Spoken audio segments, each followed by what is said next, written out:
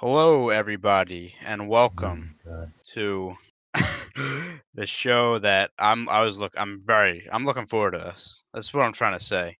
It's the NHL season preview for the 2018 season. It's me and Bobby today, your hockey experts. Oh, I of mean, course, hockey experts. experts. Yeah. Do you know how much sources we probably stole and took off of for this? Oh, yeah. I mean, yeah, so we're gonna go. I'll kind of just break it down how we're gonna go through this. We have a list of every single team in the league. Where we got headlines, we got stats, we got stories, and we're gonna go through each and every team. We're gonna start in the Metro, go to the Atlantic, Central, and Pacific, and how we have it laid out is how the teams finished last year in their divisions. And like I said, we'll give a brief, hopefully, segment on each team and kind of go from there. And then at the end, we have our predictions for the playoffs, our predictions for the 5-man awards, and the predictions our way too early Stanley Cup prediction. So yeah, without further ado, because we have a lot to get to today, let's get into it with the first team.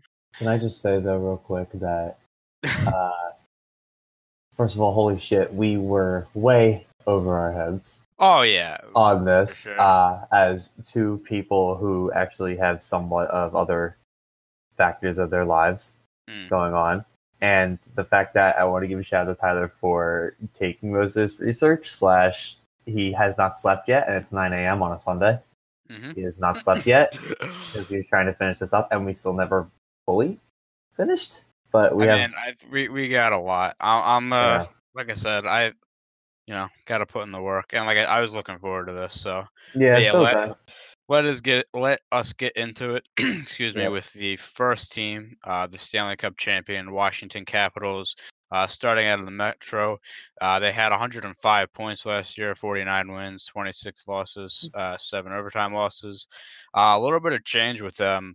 You had Barry Trotz going to the Islanders, so you bring in Todd Reardon, who has been with the team since 2014. He was responsible for the Capitals' blue line for the 4 seasons he was with them, and they ranked second in goals and second best in goals against. Sorry, looking good there. Defensive coach. One of the guys that got paid because of him, John Carlson, re-signed over the summer, which was a big talking point because they weren't sure if they're going to be able to re-sign him cap wise. He had a really good season last year, but they get him signed to an 8-year, $64 million contract. He had he had 15 goals and 53 assists in 2017-18. Also had 20 points in the playoffs to Washington's championship. And Carlson was the highest scoring defenseman in the NHL during the regular season and playoffs, so well worth that 8 times 8 deal. One of the signings, I want to get your take on this for sure, that a lot of people criticized, Tom Wilson. Everybody loves him. That's definitely not the case. Resigned for 6 years, for $5.17 million a season. Now, they won the Stanley Cup. He played an important role, right? But I'll just put the stat line out there. He had 14 goals and 21 assists for 35 points last season. And in the 391 regular season NHL games, 35 goals, 69 assists, and that's what a $5.17 million player looks like. Yeah, I don't know. Anyway, Bobby, your take on this, because I want to hear. I don't think that's it, Chief. I really don't. If we're looking at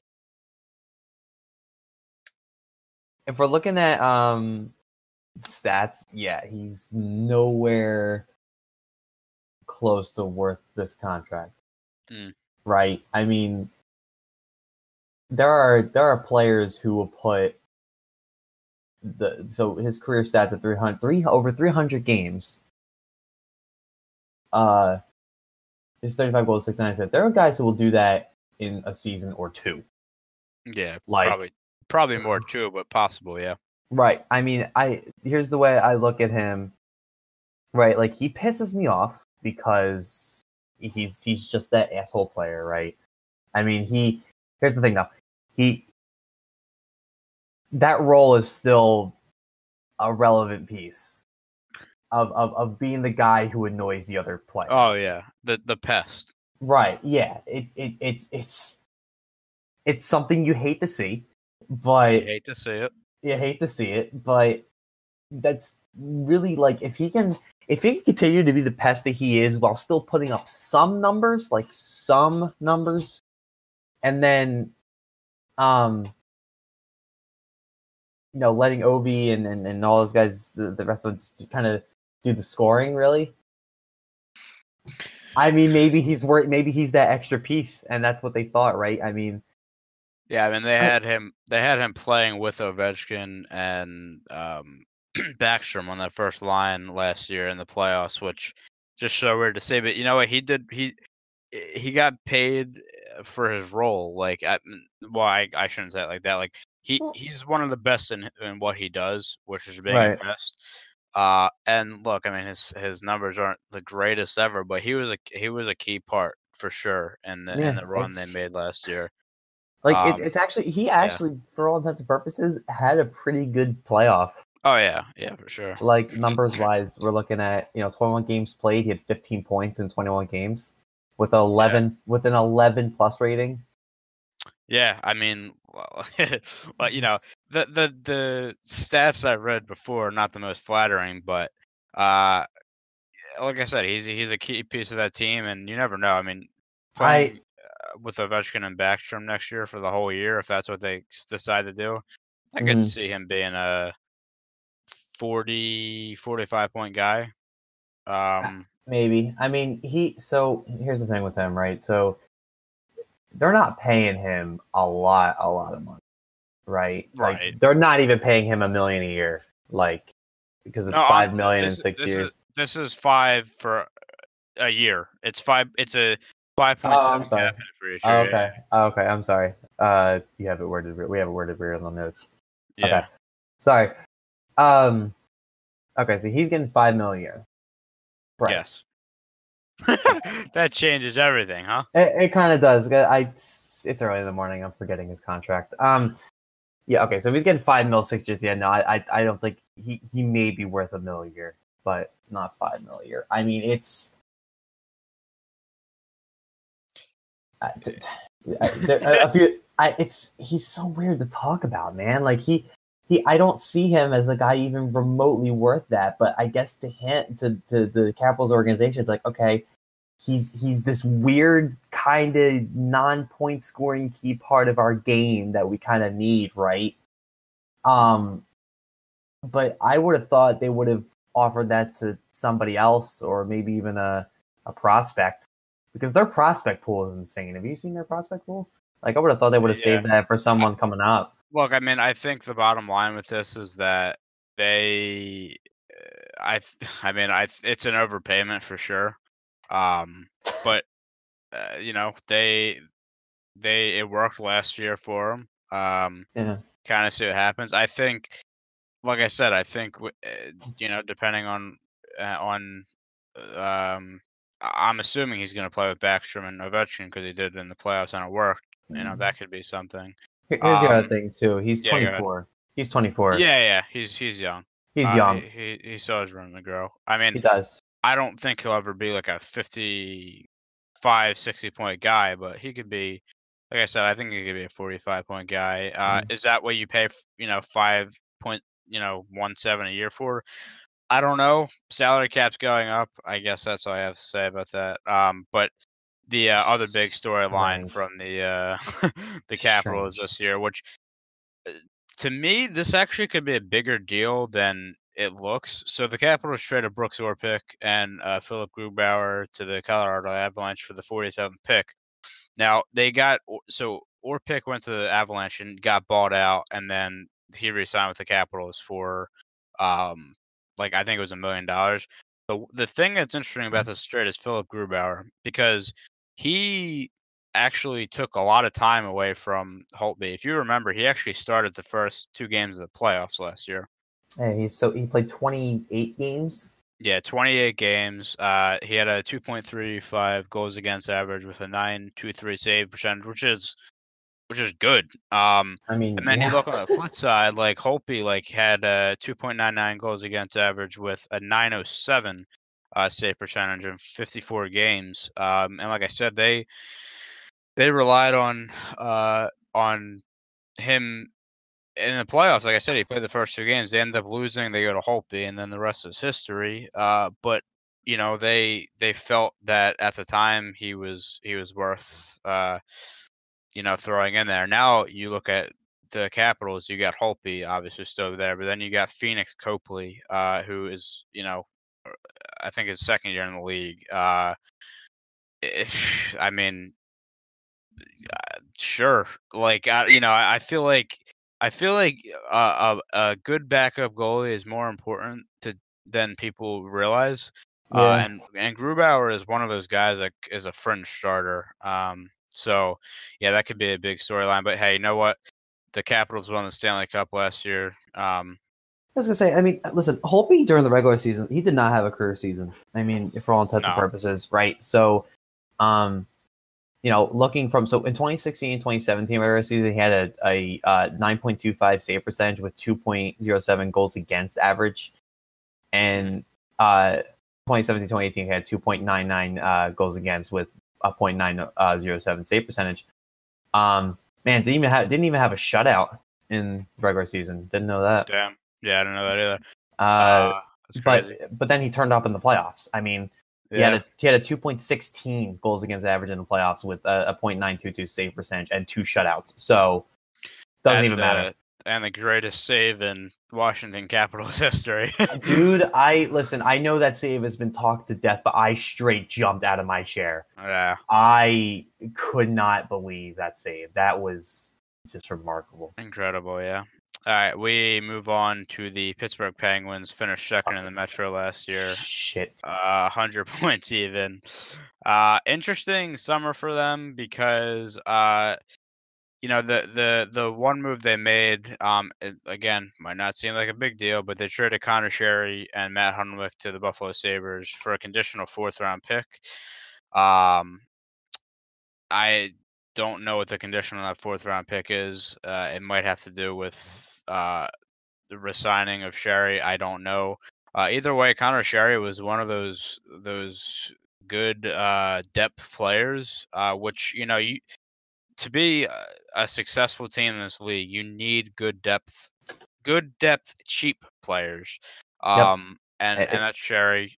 I really It, liked him on Pittsburgh. So if you want a good example, look at the Vegas Golden Knights. I mean, if the yeah, Vegas Golden Knights do not show everybody that you need depth, not just a couple first-round picks on your lineup, then I don't know what to tell you. That's literally how they got into this. Yeah, they literally went. Can't tell me otherwise. They literally went to the championship with, and I say this all the time. Like, I don't think they had a first line. I think they had 4 second lines though. Yep. No, that's exactly what it was. Yeah. So I mean, we'll get to them later, obviously, but I think depth is important. So they did that. They did re-sign Riley Sheahan to a 1-year contract. They also signed Brian Rust to a new 4-year deal with a 3.5 AAV. And then the again, the signing that had some criticism, Jack Johnson signed for 5 years, $3.25 million a year. You know, 11 points last year. I don't know. I have this wrong because I was gonna say 77. I was like, Yeah. as I'm reading that, so 11 points in 77 games last year was a -6. A lot of people know Jack Johnson for the he actually filed for bankruptcy because if I remember correctly, his parents took all his money for him. Oh yeah, this was him. Yeah. It's Um. very sad Yeah. situation there, man. But Yeah. he gets a nice contract with them, 5 years, like I said, 3.25 mil a season, and always key for teams. And Penguins no different with the the power play they put out there. Penguins had the best power play in the league last year at 26.2%, and do I see that changing? Not really. When you have Crosby, Malkin, Letang, Jake Gensel in there, that's a recipe for success. Power play is very important, obviously, in the league, special teams. I see them having, a good power play again, and it's very important. So, a nice stat there for the Penguins as we move on to their cross-state rival, the Philadelphia Flyers, who I will hand over to Bobby. Just a little organization here. They went 42, 26, and 14 last year for 98 points, third in the Metro, and they were eliminated by those said Penguins in the first round. And Bobby, I will hand it over to you as you talk about your Flyers. Oh my God! All right, so let's start with the biggest story of the Philadelphia Flyers, and that's our new mascot, Gritty. Holy, what a nightmare! All right, so we already talked about him on the podcast a little bit, but this has turned out to be a great idea. What can you say? I mean, the dude is on Jimmy Fallon and Colbert, like on the late night shows, and he's busy doing a world tour right now, and people are just loving it. He's a walking meme, and I freaking love it. But I'm sure he'll add some extra excitement to the Fargo this year. On the real side, though, Jesus, we have James Van Riemsdyk back. What in the hell? You see, this is something I really didn't see, but kind of should have. If you remember, I called this, by the way. You did call this. Tyler did call this. I was just. After kind of reading about it after signing, it's like, yeah, it was kind of destiny for him to kind of come back here and work with the current, the state of the Flyers right now, which is young and very talented, fast skating. JVR is a big piece now, right? So this means he's now on the second line of the power play, which was what he was really notable for. Is going to be how he's going to hit the power play. I think he's with TK and Nolan Patrick on the power play. Which, oh my God! From with his time with the Leafs, he's going to be one of those guys that sits in front of the net and bangs them home. Not pretty, but yeah, he'll be a great addition. By the way, just an update on Gritty. How he was announced less than a week ago. Yeah, he just hit 100K followers on Twitter an hour ago. Yeah, I saw that. Yeah, I wanted to mention that. Sorry, go ahead. Again, walking meme. Took him forever to get the check mark too. By the way, I gotta say. Yeah. Yeah. So, and listen, I'm all for pretty goals, right? I mean, I spend a lot of my time watching compilations on YouTube all the time. But here's the thing. When I had somewhat of a hockey career, right? I was in a skill of JVR, but I was the guy standing in front of the net always. I wasn't the dangler or whatever. I just wanted to bang them home. I don't care what you do as long as the goal goes in, right? I mean, that's just how it is to me. That's just my mindset, right? And you already know that Nolan Patrick and TK are going to shoot no matter what. Like, they're going to put it on net and they're going to hit the net. So if JVR can, put up a good screen or get a deflection or get a rebound, whatever, right? I mean, then we're going to be looking at a really good power play for Philadelphia this year. And that's the second line. Like, we got some depth now. But this is what gets me excited now, because now we have some pretty ridiculous offensive line pairings. This is all projection, by the way. This nothing's final, because we're still not even in the regular season yet. That'll be on Wednesday. But you look at the top line being Giroux on the wing still, which they moved him to the wing last year, and it honestly has helped him a lot. I like him on the wing. I was going to say he was tied for the lead in assists last year with right, Wheeler.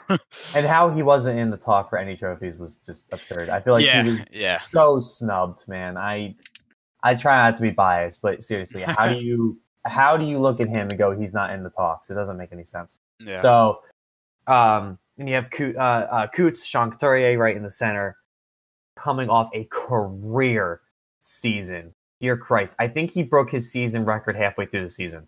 Yeah. I think is what ended up happening. I mean, he was one of the he was one of their prospects that for a while they were like, all right, when's this guy gonna be the guy where you think he's gonna be? And Yeah, I last was year always was the believer. I mean, he's been how long has he been in the system now? He's been for the system for a few years. So I mean, yeah.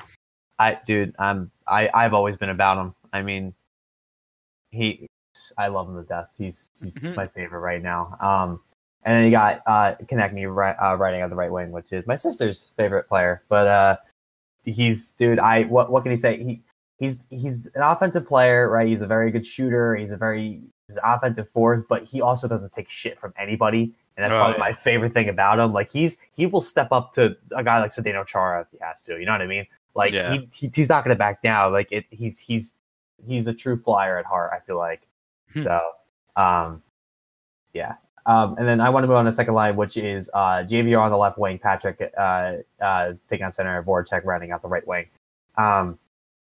Again, that's a solid line, right? I mean, JVR is going to do the same thing he does in the power play, right? He's the kind of two-way forward that's going to make the plays happen no matter what, and Patrick's always going to put him on the net, right? And Voracek's, again, he's kind of like another JVR. He's another two-way, kind of bigger body to get up there and get in front of the net. So as long as they, they have a good cycle game going on in the offensive zone, that'll be a deadly second line. I mean, I don't think there's any doubt on that one.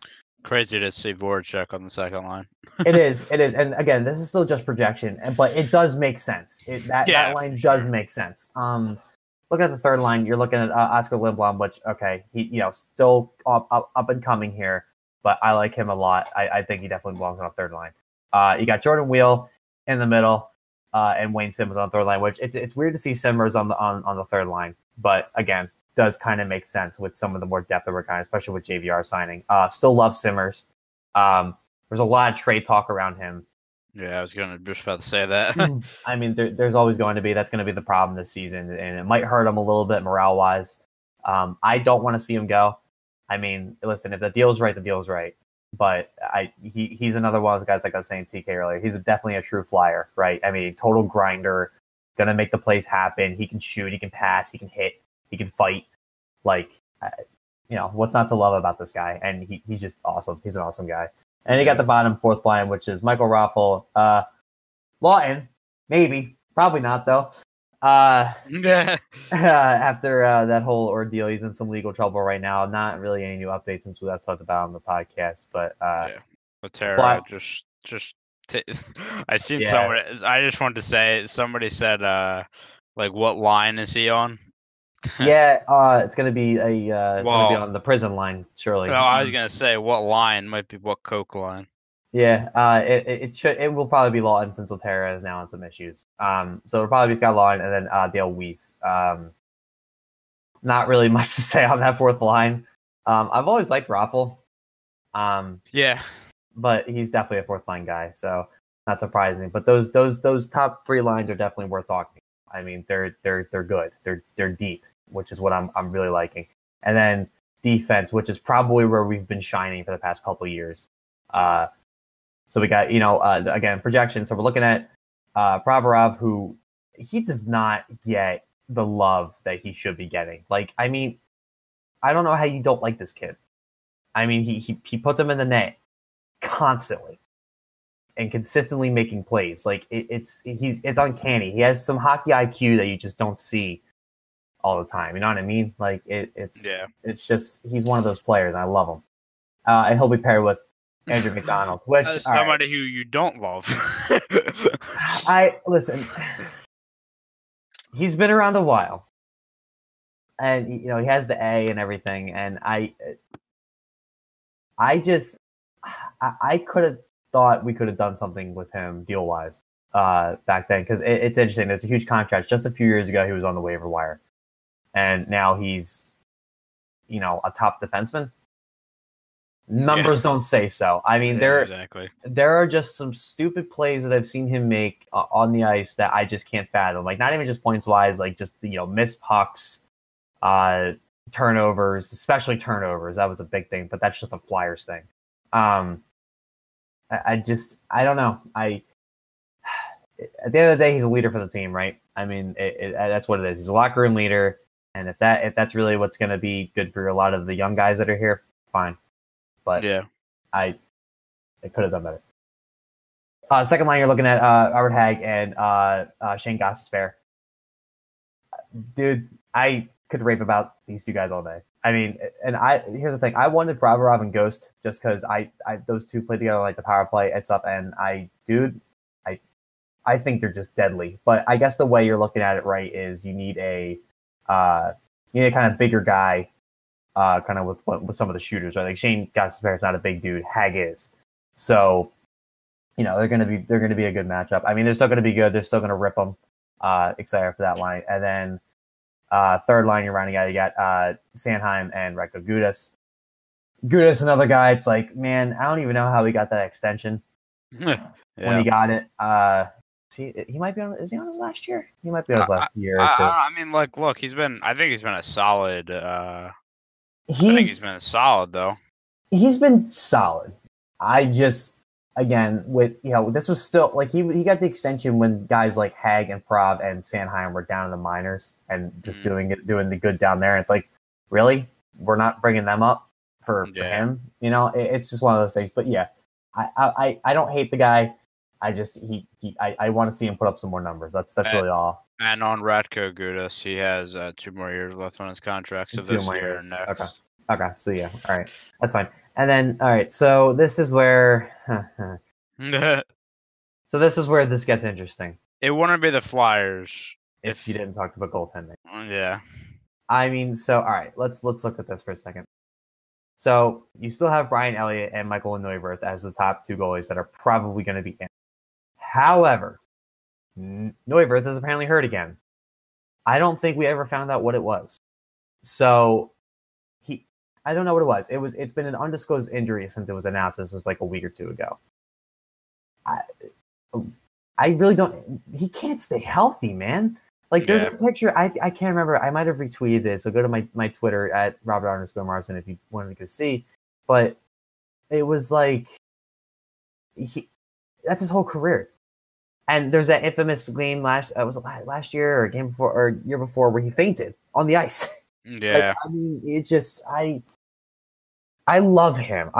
He's such a solid goaltender, but he cannot stay healthy. He got hurt last season, which is why we had to emergency sign Peter Mrazek, which turned out to be a terrible experiment. But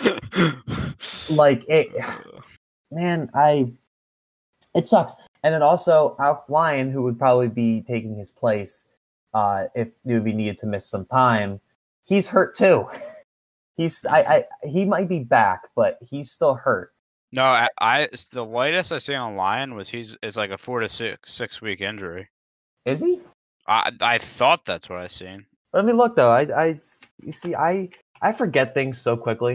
In my mind. This is the problem with me. Like, look, I have to look. I'm still looking, but still talking about that. Elliott's just coming off it. Yep, it is 4 weeks. All right. Yep. Okay, that's right. That was the big thing, and this was a few days. This was like 2 weeks ago. Yeah, I'm sorry, everybody. I forget things really quickly. That's just nature of the beast when you're doing these kind of things. Yes, Alex Lyon's hurt for 4 to 6 weeks, so he's going to be no good. So it would be Anthony Stolarz. He was also dealing with, I think, a little bit of an injury, but he's fine. So it'll probably be Brian Elliott, who is coming off an injury, and it'll be Elliott and Stolarz most likely coming Thursday. However, and this is what I'm going to get to. Carter Hart. I mean, you don't talk about the Flyers without talking about Carter Hart right now. He's the best. He's the best goalie prospect in the NHL right now. He is, and for good reason. I mean, I don't have them pulled up immediately, even though I definitely should have. But go look at his stats for the past couple seasons as a Silver Tips. He won Goaltender of the Year again in the WHL. And if you get to watch him in the World Juniors in the past 2 years, please do. Like, if you ever go through, dude, there's, and even in the preseason games, they talk a lot about him, right? So first of all, the big thing, like, he has no social media, and he's been working with this. The big thing that I always found interesting with him is that he has this sports psychologist that he's been working with since, like, he was a teenager. And apparently that's helped him, like, remain calm in situations. And you can see it. Like, the thing with Hart is he's not that flashy. He's not a flashy make-save goaltender. He just knows where the puck's going to be every time. Yep, always in position. He's always in front of the puck. It is so rare for him to be out of position. And that is completely fine. I would rather you do that. Yeah, I'm sure he'll glove somebody here and there, but I don't care what you do. Just prevent the puck from getting out of that. And Carter Hart's been doing that. I mean, me and Tyler went to the Flyers developmental camp over the summer, and we got to see him. And we got to see firsthand just how true everything that's been being said about him truly is. I mean,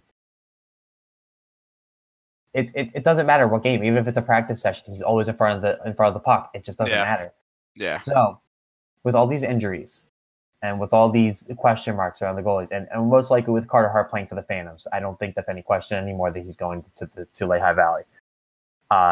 It is very possible you will see Carter Hart in some NHL regular season action this year. It'll be interesting to see how that happens.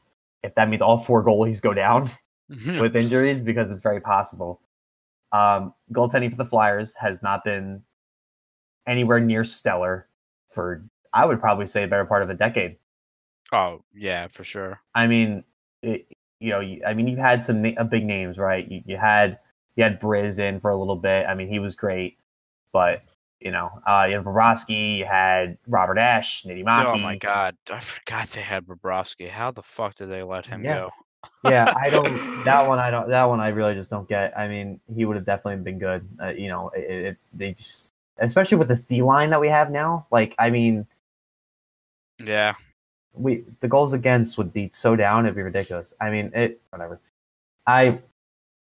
So it's hard to not be excited for somebody like Carter Hart, someone who's been putting up the numbers, and he's just all around great. But I will agree with Hextall. As much as I do want to see him in a Flyers jersey playing, development's important, right? Yeah, especially with a goalie. It's a big transition to go from the WHL to the NHL. So playing for Lehigh Valley and just waiting for the call when he is ready is good for him. And other than that, man, I mean, the other prospects that could be in and out of the Flyers lineup this year, like I have a list of them, just Morgan Frost. I would say right around the top. And me and Tyler were raving about him when we were at the training camp. Yeah, I mean, he's I thought good, dude. I thought he was the best skater there by far, over everybody else. Yeah, and then you're looking at, I'm kind of surprised, but not surprised at the same time that he didn't make the lineup. But again, looking at the depth that we have right now, exactly, yeah. He's just waiting for an injury. That's all. Yeah. And then you got Philip Myers, who's been talked about a lot. You got Samuel Morin, Vorobyev, Rubtsov, Ratcliffe, and Farabee.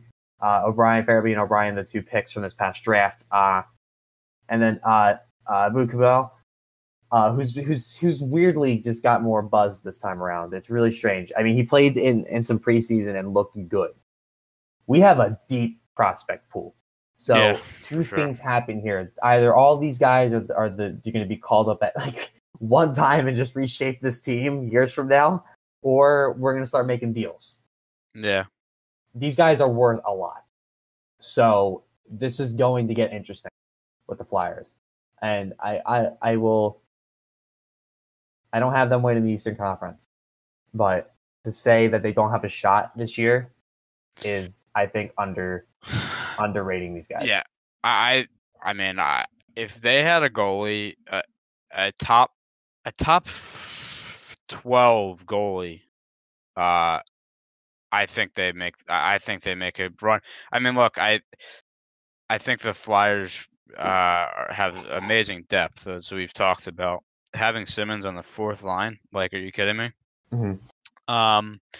I like the defense. I like, and the thing I really like about, and again, projected lines. However, probable lines, and they split guys up, right? Voracek, does he deserve to be on the 4th line? Absolutely. Or the 1st line, sorry, absolutely. However, a line with TK and Patrick, is that a great idea? They're both young guys. You got to split it up. Also on defense, like, you have to have, you kind of have to shelter Sanheim. You don't want to put them with Hag, 2 young guys. Yeah. I really like their depth. it just, again, the thing that happens every year with them is the goaltending. So we'll have to see, but it's the biggest question mark, but also the most exciting thing in Flyers hockey right now. It's yeah. we are in such a strange spot, but I am super excited for this season. I'm actually gonna try and hit a game while I'm home if they're at home over the weekend. I don't think they are, but if they are, I might try and catch one. We'll see. Yeah. I don't think they are looking at it, but that'd be fun. But I'm excited. It's hard to say. And then also just one more bullet point is that they're going to be in Philadelphia for the Stadium Series against Pittsburgh Penguins at Citizens Bank Park, in January, I believe. Is it February? I think it was February 23rd. I might be off on that. I'm looking, but yes. So that's gonna be fun. I'm trying to go. It's February 23rd. Okay. Oh, I'm sorry. It's not at the bank. I am sorry. Jesus. It's at the link. Yeah, the link of Financial Field. Right. I'm trying to go. Yeah, it'd be fun. We're gonna see if that actually happens or not, because I'm sure tickets are not going to be the cheapest of things in the world. But definitely trying to go. I think it'll be a fun thing. Nice to see some outside hockey in Philadelphia. But I know we spent way too much time on the Flyers. But of course, they're my team. Yeah, it's fine. Yeah, I was gonna say, the Sharks and the Flyers will probably be talked about just because we know the most about them. So there you go. Yep. Moving on to the Blue Jackets, finished just behind the Flyers last year, 98 points, fourth in the Metro, and after going up 2-0 on the Capitals and making them scramble, they ended up losing the series 4-2.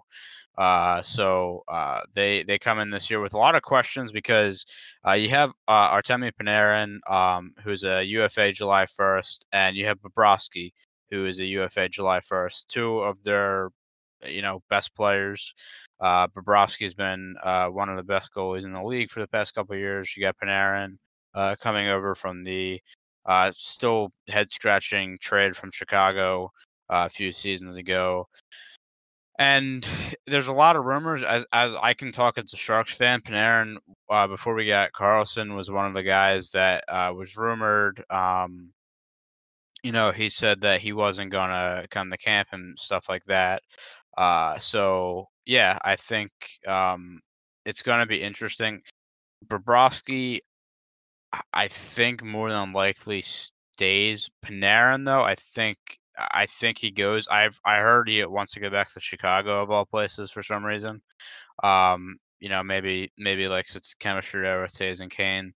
But yeah, those if you're talking about their big storylines, not on the off the ice, I should say, those are the two big stories. Also, re-signed Wedenberg, Dubinsky, and signed Nash in the offseason.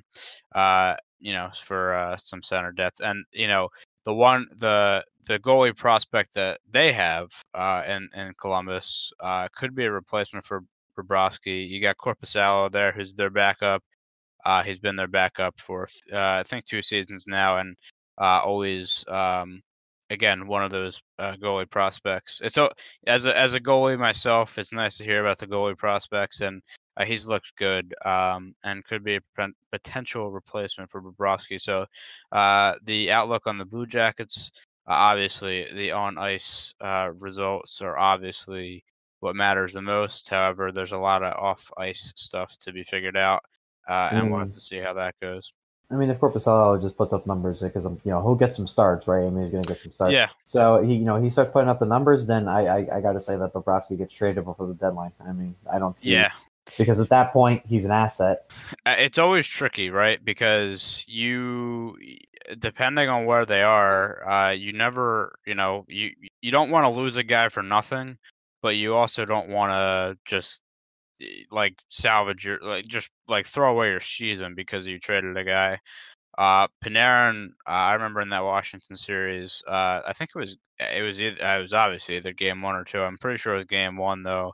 The ridiculous overtime goal that he had. I always liked him, but Bobrovsky, like I said, I think he's a must sign. A must. Again, they have Korpisalo, but we're talking about Sergei Bobrovsky here, who just recently won the Vezina Trophy a couple seasons ago. So Again, we'll have to watch with the Blue Jackets. Also, I forgot to add this in our notes, but I just remembered it, thankfully. Seth Jones is out 4 to 6 weeks to start the season. That broke, I believe, yesterday as of recording. So Seth Jones out, one of the better defensemen in the league. We'll just have to see how that affects them. But for the start of the season, but should be back, like I said, in 4 to 6 weeks. Next team we have on the list here, the New Jersey Devils. Surprise team last year. Pleasantly surprised. The Devils being in Jersey, not that I like them, but it's nice to see them succeed. 97 points last year, 44, 29, and 9. Fifth in the Metro, and they were eliminated in the first round by Tampa, who was just it was the powerhouse there, and we're expected to win that series.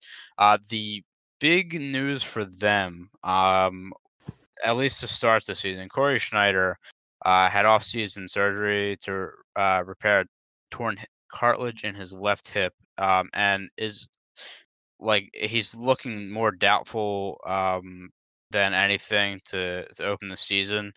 They had Keith Kincaid last year splitting time with Corey Schneider, which is crazy because Corey Schneider did not have a good year last year. However, it's just the Corey Schneider is, I think, one of the more underrated goalies in the league. So I think he is key to their success. But Keith Kincaid did a good job last year coming in.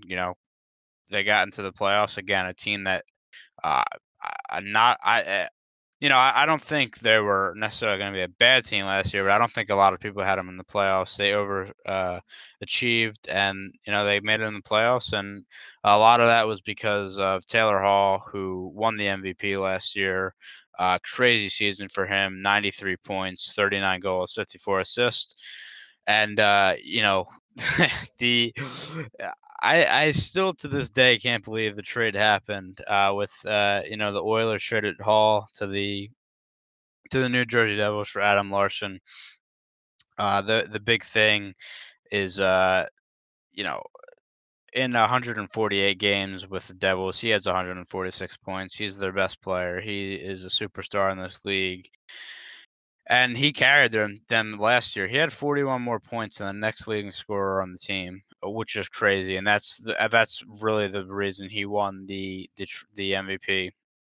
Because that was a big debate last year because the award is the most valuable player to their team, and he carried them to the playoffs.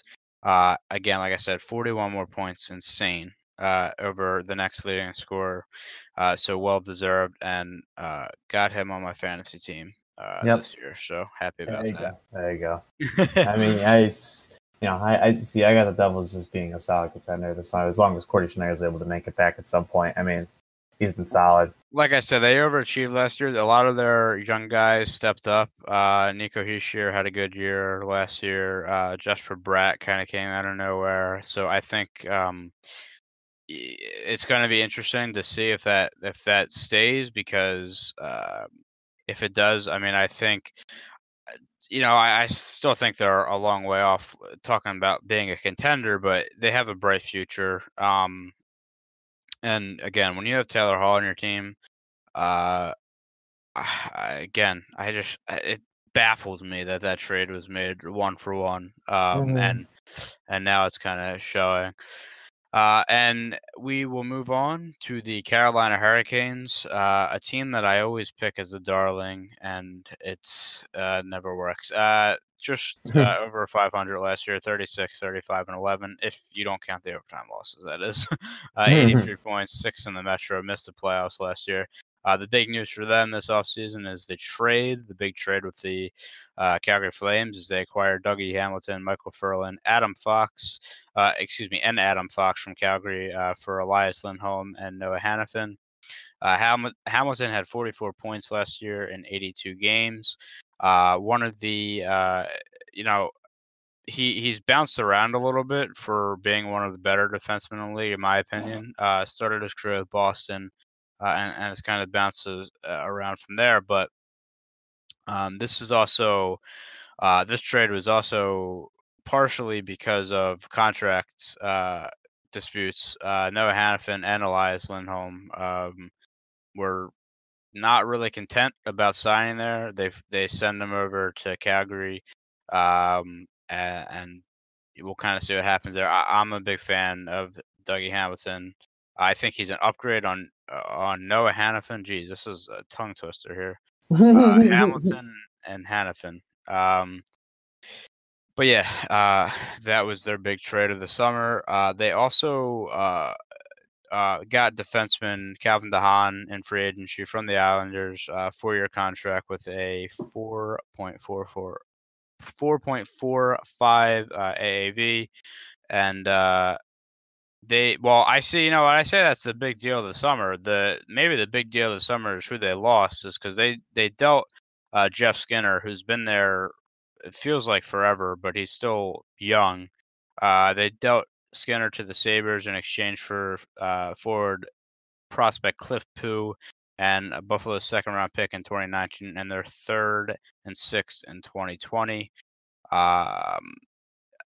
You know, I don't know. There's not much to say that. I really like the Carolina's defense, but the losing Skinner is definitely going to hurt them up front. Also, Elias Lindholm, losing him up front is gonna be interesting. So, Yep. Yeah, and then I'm sure this is so close to your heart. Peter Mrazek signs with them on a 1-year contract. So close, dear boy. And Cam Ward, who, back when he was in his prime, was one of the best goalies in the league. He moves on. We will get to him later. And also a lot of change in Carolina with their front office and their coaching. Rod Brindamore steps in as a new coach as Bill Peters goes to Calgary, and then you had last year with they had the new owner. I can't think. His first name is escaping me right now, but Dundon, and then you had Francis stepping down. So a lot of change there, trying to figure it out. The one guy that they selected, they moved all the way up in this year's draft to the second overall pick and selected Andrei Svechnikov. His brother is also a prospect with the Red Wings. He had 72 points in 44 games with the Barrie Colts last year in the OHL. He's a sniper. He's a nice winger. So I don't know if he will be in the lineup this year. That is, we'll have to see about that. But ultimately, in the NHL, it all comes back to goaltending, and Scott Darling was not good enough last year. Honestly, he was flat out awful. I don't know how he kept somewhat of a job. He had played 43 games last year. And I can't believe this. 3.18 goals against average and a .888 save percentage, and he started 43 games. That's insane. Cam Ward was not much better. Yeah, that's got to change. If the Hurricanes are going to be my darling again, Darling has to be better. So we will move on to the New York Islanders. The big news there obviously is not what they added, but what they lost. John Tavares gone. I just talked about Calvin DeHaan. He is gone. How do you see this playing out for the Islanders this year? I mean, they lost the face of their franchise. You've seen Matt Barzal. He had a really good rookie season. He won the Calder. It just it's funny because actually Matt Barzal had 85 points last year and Tavares had 84, so just beat him out. But I mean, we're talking about JT here. How do you see their season going, losing a superstar like that? What season? I mean, yeah, it's not. Dude, I have no hope for this team. I mean, I don't. Yeah. I get they really couldn't. JT didn't really want to stay.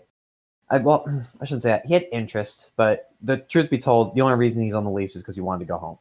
That was it. That's the biggest reason, right? So yeah, you lost JT, and then you lost Calvin DeHaan. I don't. The only thing they have going for him is Barry Trotz. Like seriously, Yeah, like yeah. that's really it to me. I mean, so they bring in Lou Lamoriello as president of hockey operations. They got rid of Garth Snow, and then I don't know if that was a plea to try to get Tavares to stay. They bring Trotz in. This is all before Tavares makes his decision. Ultimately, it was not enough. He leaves, and it's going to be rough. And then the guys they brought in, I don't really get this. So they bring in Leo Komarov from the Leafs, Terry Filppula from the Flyers, and yeah, I knew you had something to say about that, and Tom Kuhnhackl from the Pittsburgh Penguins. Now, as much as goal scoring with John Tavares is important, you got to keep the puck out of the net, and the Islanders could not do that to save their lives last year. They had the worst goals against per game in the league last year. And they had the seventh best goals per game in the league. They just couldn't keep a puck out of their net. Also, they had the worst penalty kill in the league, sitting at 73.2%. Not good enough. They have a new goalie this year in Robin Lehner coming over from the Buffalo Sabres. Excuse me. He got a 1-year deal at $1.5 million. Let's see what you can do kind of deal, and see if they can, keep some pucks out of the net. Is what needs to happen because that's that's a problem if you can't. Anyway, the one guy I'm looking forward to watching this year is Matt Barzal. I mentioned him earlier. Also picked him on my fantasy hockey team this year. He lit it up last year, 85 points. And like I said, won the Calder. He looks good. He looks like he could be the next the next star in this league. So yeah, I think that's their bright spot for them this year. And we'll kind of see how things go with a life after John Tavares. We will move on to the other New York team, the New York Rangers. Had a rebuilding year last year. They literally put out a statement to their fans and said, "Yeah, we're gonna suck for the rest of this year. We're getting rid of players." They got rid of McDonough. They got rid of JT Miller in that trade with Tampa. They had 77 points last year. They yes, they had 34 wins, 39 losses, and 9 overtime losses last year, and they missed the playoffs. They also had a change behind the bench as David Quinn. I think David Quinn, yeah. think so. Replaces Alain Vigneault. We are so good at this. No, you know what though? In our defense, like I've literally, my brain. Okay, I mean, first of all, I haven't slept. My brain is fried. But we've been looking at so much stuff this week that I can't. He was the Boston University coach for the past 5 seasons. I guess I don't know if you want to call it the big move for them, but in the trade with to Tampa with McDonough, they got Vladimir Mestikov back. He signed a 2-year deal worth $8 million, 4 per season, and I guess the big question with them is Henrik Lundqvist is now 36 years old. How much left? How much does he have left in the tank? He had a 9.15 save percentage last year, with a 2.98 goals against average in 63 games. He has that ridiculous contract, which is paying him, I want to say, 8.5 a year. You know, he's been the face of that franchise for a long time, but he's getting up there, and the team around him is not getting any better. So he might be peppered this year. He's going to get a lot of shots. Oh yeah, for sure, I mean, he's going to get the shots on him. So you might be looking at his last season. You really don't know. I mean, because you never know. Because I think he wants to stay in New York. Like, I don't think he wants to go anywhere else, but I also don't think he wants to deal with, like, bullshit losing seasons either. So you never know. I mean, listen, he's been a very, very, very loyal goaltender. Yeah. So I don't see him going anywhere. It's Rangers or bust. So if he doesn't If he feels like he can deal with it much longer, okay, then we might see him around for a little bit longer. He might be basically the goaltender version of Jaromir Jagr. But you know, uh, you're right. The Rangers have been deteriorating. There's really nothing helping him out. So we're just gonna see. He's gonna face a lot of shots. That's all I can say about it. Yeah, and like I said, he's getting peppered out there. Last year they had the fourth worst goals against per game, at 3.21 goals a game. Not good enough, and they were ranked 22nd in goals for. So that's a recipe for a very bad season. And then the interesting thing with them is, they put out last year to their fans, "Hey, we're gonna suck for the rest of this year," and it'll be interesting to see who they move at the deadline. The one player that is definitely being rumored is Matt Zuccarello. He's on the last year of his deal, along with Kevin Hayes and Pavel Buchnevich, which is one of their young guys. I think they'll resign him, but it'll be interesting to see which direction they go because, New York is a hot spot. Like players want to play there. However, they don't really have the cap space to do it if they sign these players. Like they it's going to be interesting to see where they put their money. If they decide to keep Zuccarello, you're looking at less money, but again, you never know. As much as I hate to say this, Erik Karlsson, you don't know if he's going to resign, and again, a free agent like that might be intrigued by the fact of playing in New York. So we will see, but that will round out the Metro division. I it's a weird division. I think there's a lot of teams. I think it's just for a lot of hockey at this point, but there's a lot of teams that are very similar. I could say going a lot of ways. Um, but we will move on to the Atlantic Division with definite contender. The Tampa Bay Lightning had 113 points last year. They were first in the Atlantic Division, as you know, because we're going in order. And they're eliminated in the conference final to the eventual Washington. Oh my God, send help! Stanley Cup champion Washington Capitals. Their big move this year was getting Nikita Kucherov locked up, 8-year deal, $76 million. And that AAV, if you're looking at it, is 9.5 a year. Had 100 points last year in 80 games, 39 goals, 61 assists, and he finished sixth in Hart voting, which I thought was kind of messed up. Like I thought he could have been up there more. I mean, at the end of the day, he didn't win it, so it doesn't really matter. God, I love him though. I love him. I said Yeah, this before. Lightning's a team that I have a soft spot for whatever reason. I really can't explain why, and he's definitely part of it though. All I know is that yeah. he's such a good player to watch. And another really good player to watch is Victor Hedman. Came up, Yeah. he won the Norris last year. Uh, he is always in that. He's always in the Vezina. Oh my God, Norris. Conversation. What trophy tie? That's the Norris. That's what You still defenseman can stumbled. win. Oh my God. I know. You sure? Yeah. All right. And then maybe it's because this is on my mind. Andrei Vasilevsky.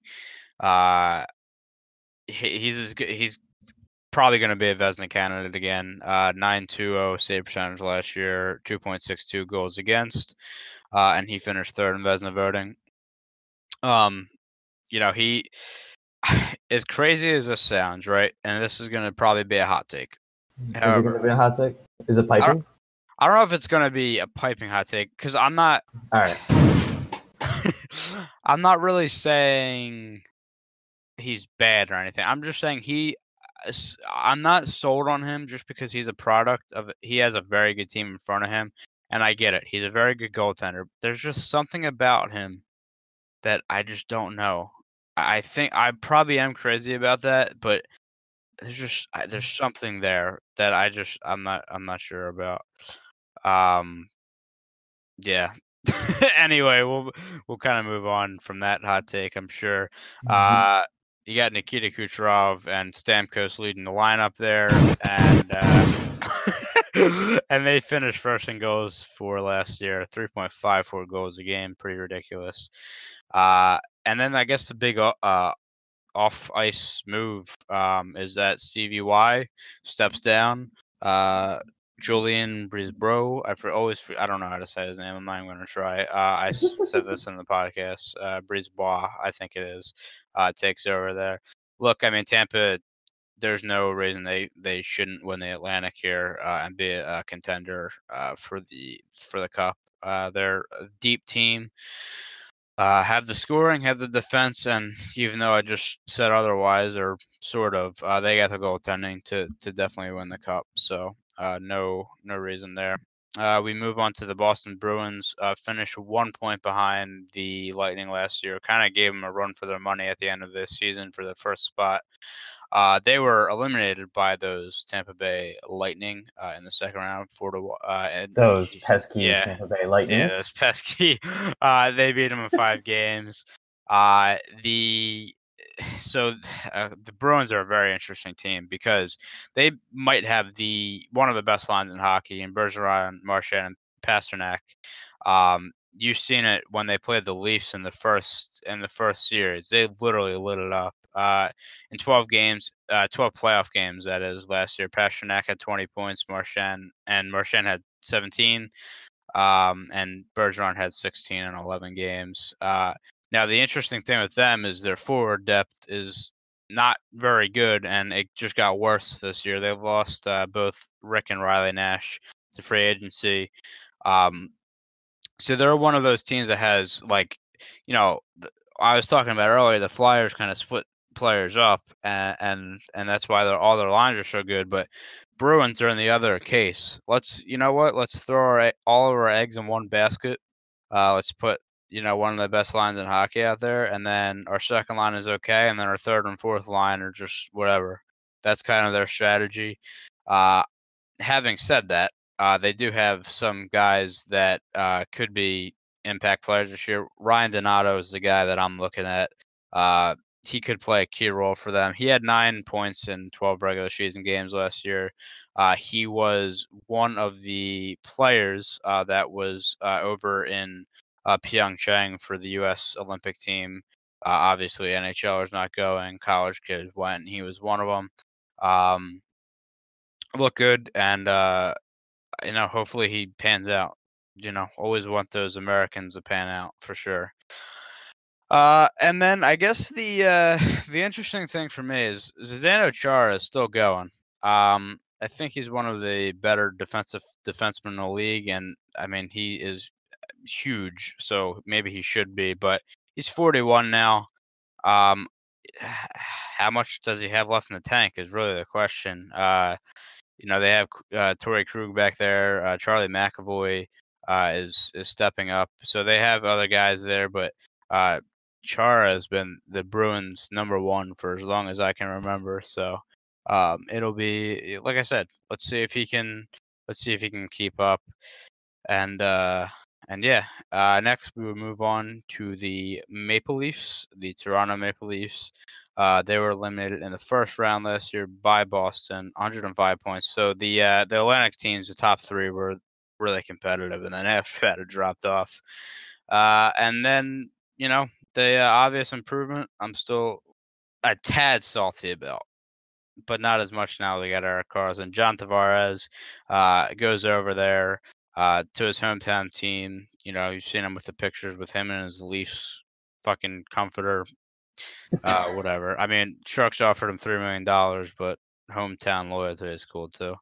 Nah, I can't blame him. The Leafs are my second favorite team, I would say. Not that I'm avidly rooting for them, but I would like to see them do good. And 84 points last year in 82 games will add to that already insane offense with Austin Matthews, Mitch Marner, William Nylander. Now,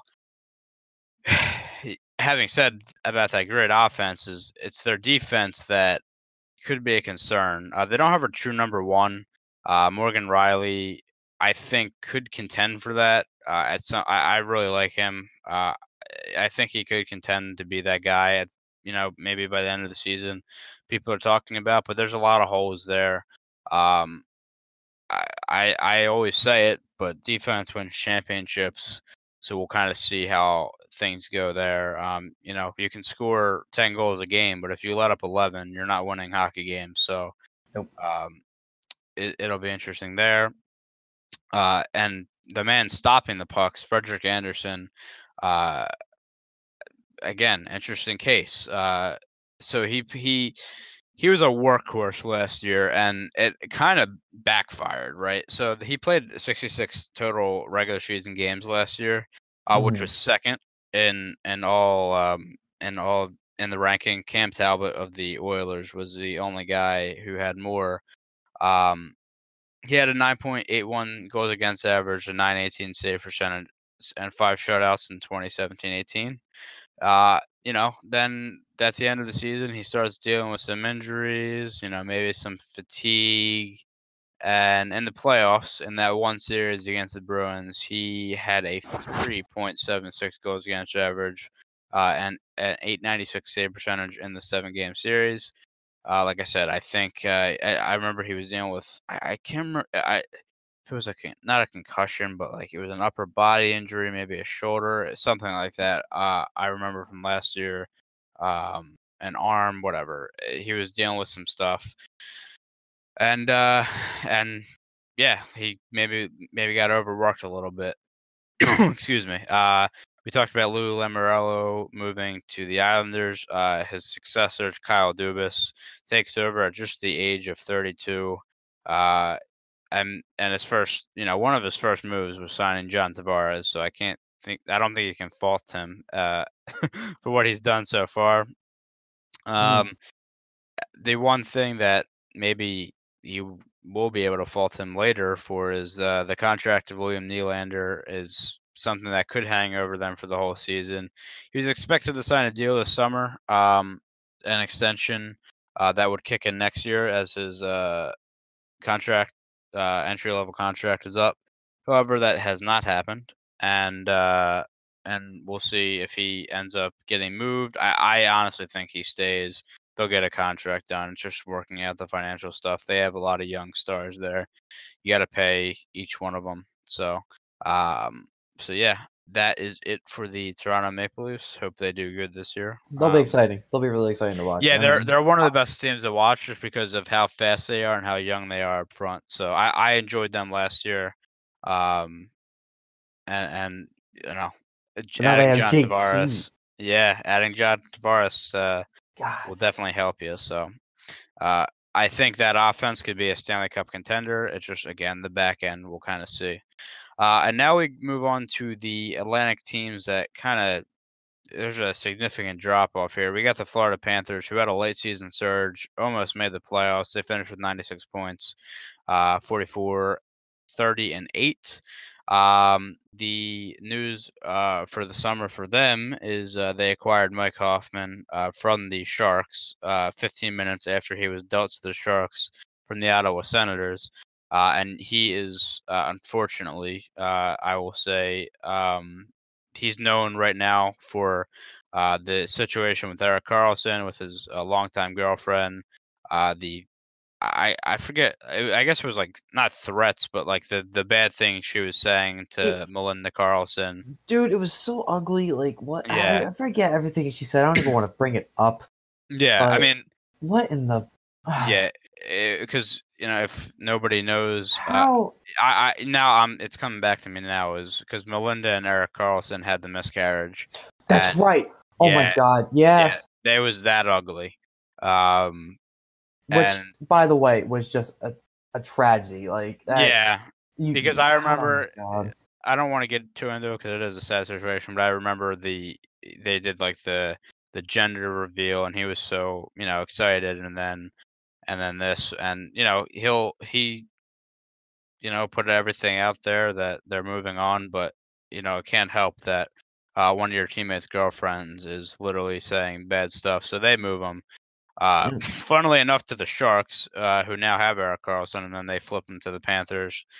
I mean, do I think Mike Hoffman's an awful person? No, I think his girlfriend's an awful person, but he is an addition to the Panthers that, we'll see what happens. He had 56 points last year in 82 games on an awful Sens team. And that rounds out that rounds out their top six there, which is actually looking pretty nice. So they got Barkov, Huberdeau, Trocheck, Nick Bukestad, Evgeny Dadonov, who came on late last year, and then now you get Ad Hoffman. That's actually a pretty good top six, which is weird to say for the Panthers. Yeah, a little bit. And as always, I'll keep coming back to it because it's goalies are so important. We will see who takes over the net this year. James Reimer, a guy that I always liked. He was in Toronto for a while. They got him there. They also got Roberto Luongo, who is now 39 years old. Will he, fade off? He actually looked really good last year. He had a 9.29 save percentage and a 2.47 goals against in 33 games. The problem with him is he battled injuries all year. So who takes charge? Who takes the net? And that'll kind of determine where they go. You got Aaron Ekblad back on defense, trying to help him out. The Panthers, I could see. Well, you'll see later, but I have high hopes for him this year. Now we meet the teams we're going to now. The next four teams, I should say. Whew, all right, get ready for this. We got the Detroit Red Wings. 30, 39, and 13 last year. It feels like they did a lot worse, but there they are. I don't understand. I quite frankly, I'll just put it out there. I do not understand the acquisitions they made this offseason. So a team that should be rebuilding, right? They're not making the playoffs anytime soon. So what do? A rebuilding team, they go out there and they re-sign 32-year-old Mike Green. All right, interesting.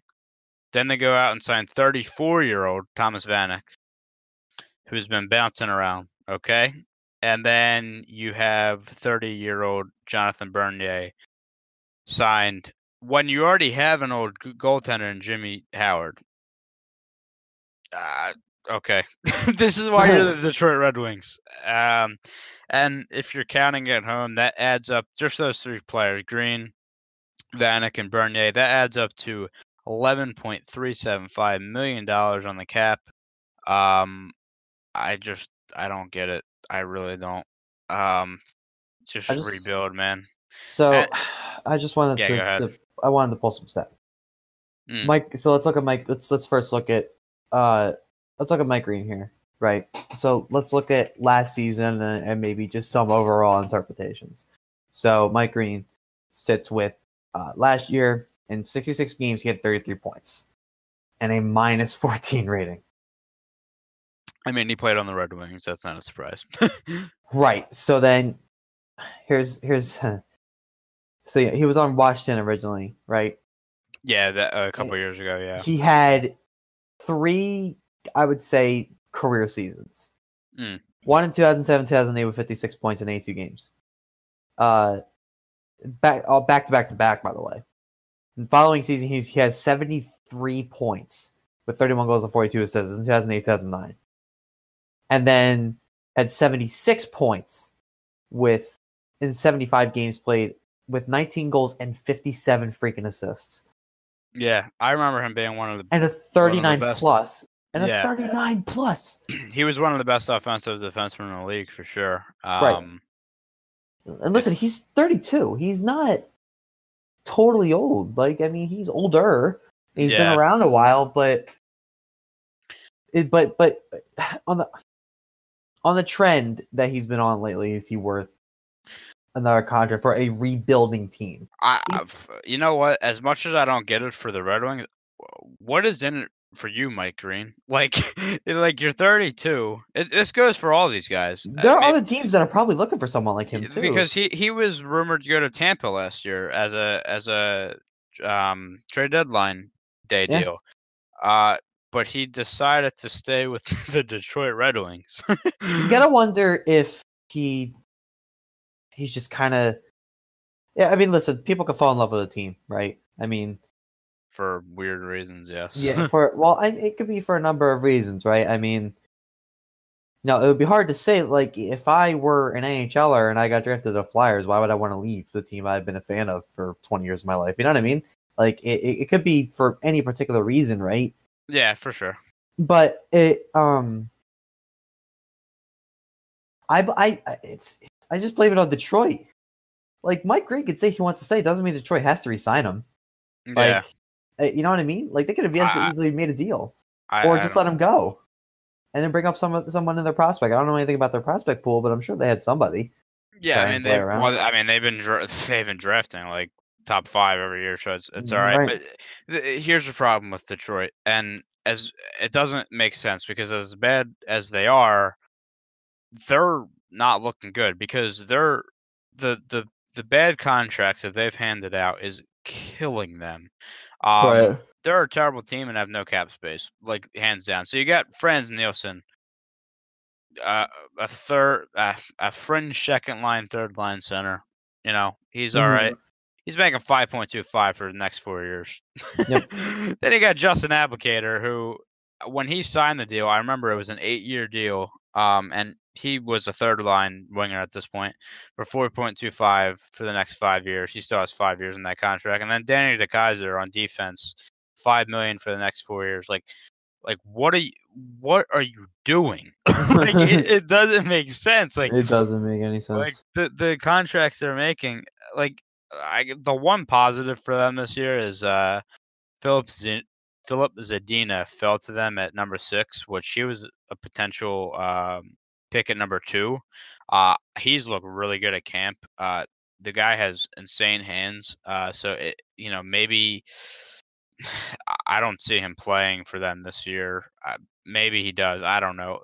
I would keep him. Man? I would keep him as far away from that team as I could until they figured it the fuck out. Yeah, I don't get it. And then the other big news, we covered this on the podcast not too long ago, but Henrik Zetterberg, longtime Red Wing, retired this offseason due to a back injury. So there's that. And then talking about the Lightning before, Steve Yzerman steps down, and there's a lot of speculation that he might come to the Red Wings, as we have the new Seattle team coming in. The GM of the Red Wings might go there. It's all up in the air at this point. But Steve Yzerman, maybe he comes back to the team that he played for so long. I don't know.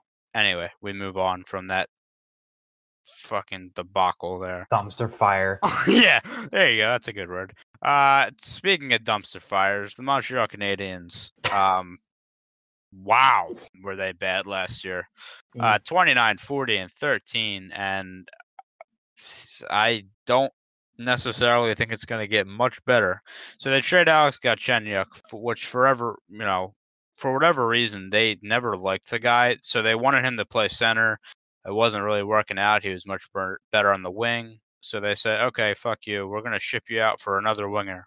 So I don't know what the point was for that, but whatever. So they get Max Domi, who in his first preseason game decided to punch Aaron Ekblad right in the face without Ekblad having anything to say about it. He was suspended for the rest of the preseason. Slap on the wrist there, but whatever. Yep. Domi had 45 points in 82 games last year. That's not terrible, but Galchenyuk, I always thought he was a good player. And Max Domi is a guy that I think actually does have a lot of potential. Maybe he changes scenery, helps him out there. Maybe changing scenery helps this guy out. Max Pacioretty gets dealt. Again, talked about this on the podcast, so I won't spend too long on it, but he gets dealt for Thomas Tatar, Nick Suzuki, and his 2019 second-round pick. So what was somewhat of a toxic relationship there, even though he said he wanted to stay multiple times, is now over. He is in Vegas. And I guess, the main thing with them last year that really hurt them was the play of Carey Price. He was not himself last year. No. The numbers that he put up, he had a 9.9 save percentage. and goals against average of 11.3. And 3.11 there, pal. Oh, three. Oh my. Wow. You said 11.3. Yo, you imagine a goalie? Jesus Christ. Hello. All right. Good morning. And that's not good enough, right? And to make matters worse, and look, I still think Carey Price could one good season he could return to the best goalie in the league, but his contract extension kicks in this year. It's $10.5 million a season. So if he continues to play like he did last year, he is not going to be worth a single penny of that. And again, watch this transition. I'm hitting him today. Shea Weber, another guy who, okay, maybe he's not worth. He's worth some pennies, but not all of them. He's not going to be around for the start of the season. He is not going to be around until December. He had surgery this offseason, orthoscopic surgery for a torn meniscus. Hey, I know about that. In his right knee, and he is expected to be out until, like I said, December. And also Andrew Shaw will probably miss the first couple of weeks of the season. He'll return back in late October. I don't know. So this guy was picked third in the draft by the Canadiens, and there's a lot of criticism. Who I'm talking about, obviously, is Kotkaniemi, who they thought for sure would be going back to Finland for a year, but he's actually made the roster. It was announced, I think, yesterday. He's on the team after a lot of criticism about the draft. He will be making the team, and they're hopefully the Canadiens can turn it around this year. Their numbers last year were horrible. They were third last in goals per game. That was their big problem. They could not score, and their PK was second worst at 74.1%. Going along with the theme of just bad Canadian teams, unfortunately, is I hate to say that, but they just have been the dumpster fire for sure. Dumpster fire. That is the Sens. Where do we start? Well, let's start immediately with Karlsson. Well, let's start immediately. I mean, again, touching this on the podcast, I get that, but we're a team. Wait, let's play it. It's like we have to play it. I mean, just for anybody who missed it. But it's not. Yeah, we've been playing the hell out of this on the past couple of podcast episodes, but because we just think it's hilarious. So here's Pierre Dorian. Pierre, what's the number one thing you're optimistic about in terms of the Ottawa Senators? We're a team. Yeah. A team that last year went 20, 43, and 11 with 67 points. Finished 7th in the Atlantic. And I don't think you had the question that they missed the playoffs. So it can only get worse this year, right? How does it get worse? Tell me how it gets worse, Tyler. Well, if you may have heard, but one of the best defensemen in the league left.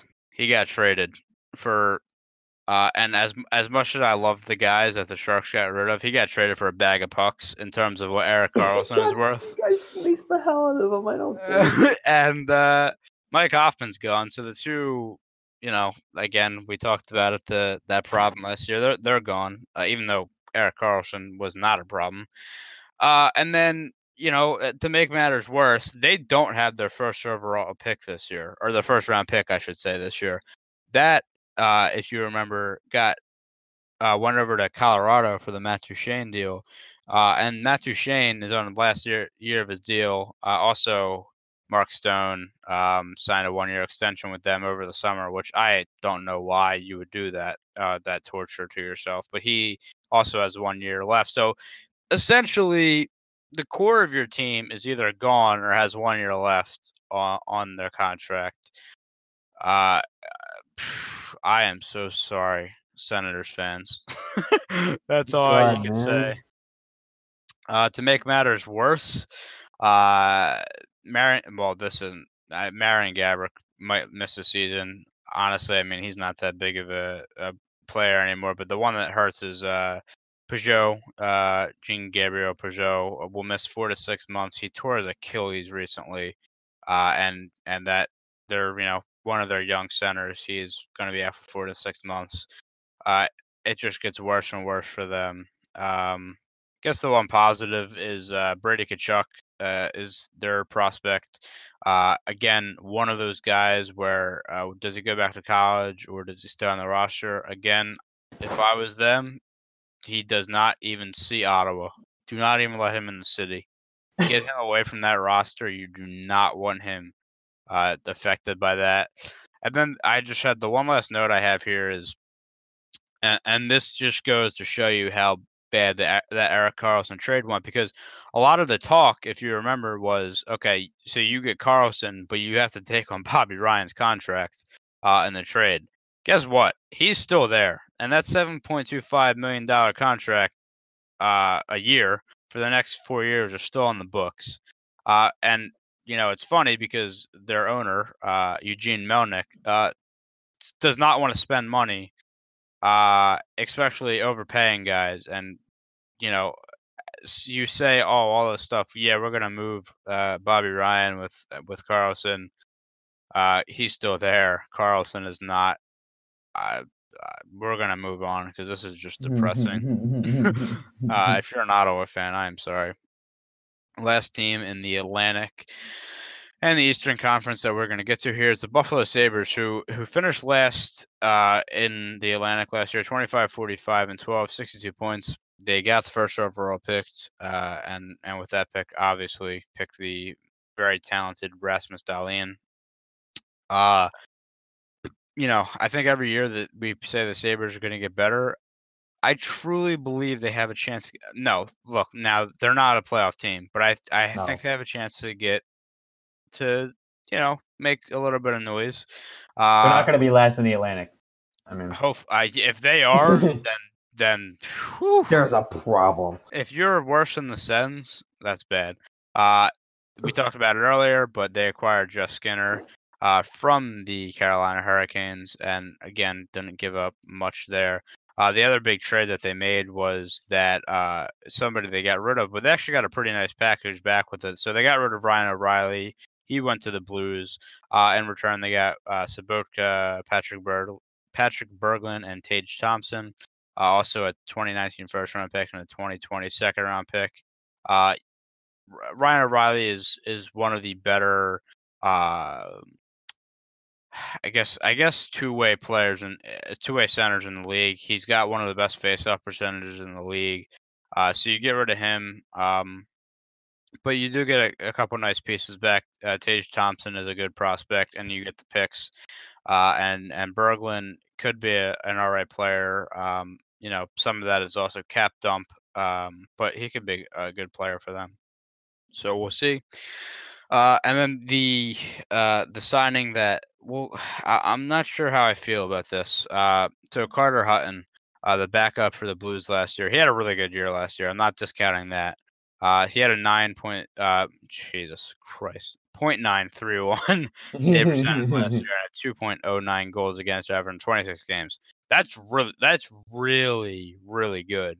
But he was also a backup, and we tend to see this in the NHL where a guy has a good campaign as a backup, he goes to a team, and then he's a bust. Now, the Sabres actually did a decent job because I originally thought that this guy was going to make $4-5 million a year. I'm going to check this. I just seen this earlier, but you can really mess up on a contract like that for like a guy that had one good season. He's making 2.75 for the next 3 years on a guy that, again, I thought he can make $3-4 million or $3.5-4 million. So they didn't overspend too much. He is 32 years old, but like I said, he had a really good season last year. So we'll see kind of what happens there. But hey, man, I think the Sabres have a legitimate chance to make some noise this year. Like I said, not going to be a playoff team, in my opinion. They still have a long way to go, but you got Casey Middlestat, the American who was amazing to watch in the World Juniors. He's up for them. Jack Eichel got paid this summer, making $10 million a season. Though they're a team that I'm just waiting to be good. It's been a couple of years, and hopefully they'll. A couple of missing pieces. That's all. Yeah, I think if they improve their back end, I mean, getting Rasmus Dahlin is definitely going to help. Good start. Yep. Yeah, good start. I think that's they have a chance to make a little bit of noise. Do we want to give our playoff predictions, I guess, for the East now, or do you want to save it till the end? No, let's do it. All right, so we are just going to look at the playoff picture. So we'll give the top three from the Metro and the Atlantic, and then we'll give the wildcard team. So, excuse me, for me, I do not have the Metro changing. I have Caps, Pens, Flyers. I see, the Caps are such a good, I mean, they were a good playoff team last year too, obviously, but they're always such a good regular season team. I think they've won the Metro the last 3 years, I want to say. Something like that. So yeah, something like that. I think off the back of, that core they have of Ovechkin, Oshie, Kuznetsov, Carlson, Holtby. I think they get there. The Pens, you can never discount the Pens. I think they'll always be a good team, but just something about them this year doesn't seem right. I don't know what it is. Isn't it a weird? Well, it's because they weren't that strong last year. I mean, yeah. I mean, coming from the Flyers fan, which listen, they beat the shit out of us in the playoffs, but something's off. Yeah. I don't know if it's not having Fleury or I don't know what, but it's one of those weird feelings that I'm with you on this one. I get a weird feeling from them too, but they're still gonna beat Philly. So yeah. And then in the Atlantic, not much changing here either. Lightning I have up top. The only change I have is the Leafs being the 2 seed this year and the Bruins being the 3 seed. That would be an interesting matchup to see them again in the playoffs. And then my 2 wildcard teams, I have the Blue Jackets coming out of the Metro and the Panthers. I think that those top six that they have, I think their depth is pretty good. Again, it's all going to come down to goaltending. Does Luongo have the season he had last year? And is able to play more games, then I think they get in the playoffs. They had a nice late season push last year, so that's my top for the Eastern Conference. So Caps, Pens, Flyers, Lightning, Leafs, Bruins, Jackets, Panthers. And Bobby, you can go ahead with your predictions for the East. Okay, mine are really going to be no different except for wild card picks. So again, the Metro, I got Caps, Pens, Flyers. I don't think there's really much more to say there. Caps are still a strong team. I think they're still the strongest in the Metro. Pens are still going to be second. They still have, literally everybody. Crosby, Malkin, everybody. And then the Flyers, which I feel like, it was more of a question mark whether they'd be a 3 last season. I think that they're like a definite 3, especially with their offseason moves. I'd agree with that for sure, yeah. So I see them being a solid 3. I don't think it's any question unless everything just tanks with goaltending, then we'll be fine. Atlantic, again, Lightning, Leafs, Bruins. Leafs are just going to be a fun team. Like I said, they're fun to watch anyway, but now with signing JT and Austin Matthews being on the same team, that's going to be so much fun to watch. It's going to be great. Lightning with Kucherov is going to be really strong. Bruins have some question marks, but again, another strong 3. So my wild card's a little bit different. I have Jackets being the top wild card. They were the thorn in Philly's side last year. I went to the game that basically it was right toward the end, last month or so. It was like April or something where they played, and whoever won took the third place spot. Not clinching, but still a big game no matter what. And I went to that game, and God, was that a pain in the ass to watch. So many problems with the Flyers there, but. They're still a great team, so got them top wild card. And the second, I do not have the Panthers. I have the Devils. I don't know how, with the season that Taylor Hall had, I don't. To me, he's going to carry this team again, and I think he's going to carry him straight to the wild card. And once it's going to be, it might be a rough start, especially with Snyder especially with Corey Snyder being hurt. But once he's back, I see this team being pretty solid. And enough for a playoff team. I don't believe in the Panthers as much as Tyler does. I think the Devils definitely have that second wild card spot filled out. All right, now we are going to head over to the Western Conference, starting with the Central Division and the Nashville Predators coming off their President's Trophy last year. They finished the season with 117 points, 53, 18, and 11. Crazy season for them.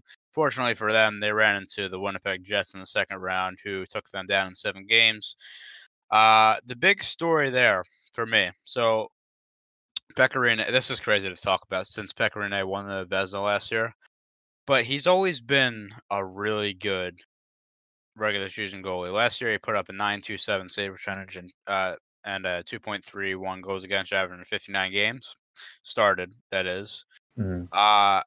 Then the playoffs roll around, right? And we get playoff Pekka, okay? 904 save percentage, 3.07 goals against average in 13 games. My question to you is, he's 35 years old. He's on his last year of his contract. And he's an outstanding regular season goalie, but he just cannot perform in the playoffs. And they got a guy in UC Saros who is a very good, he's a goalie prospect, but now he's a backup. And if Pecorine was not in front of him, he would be starting for sure. Mm-hmm. Do you?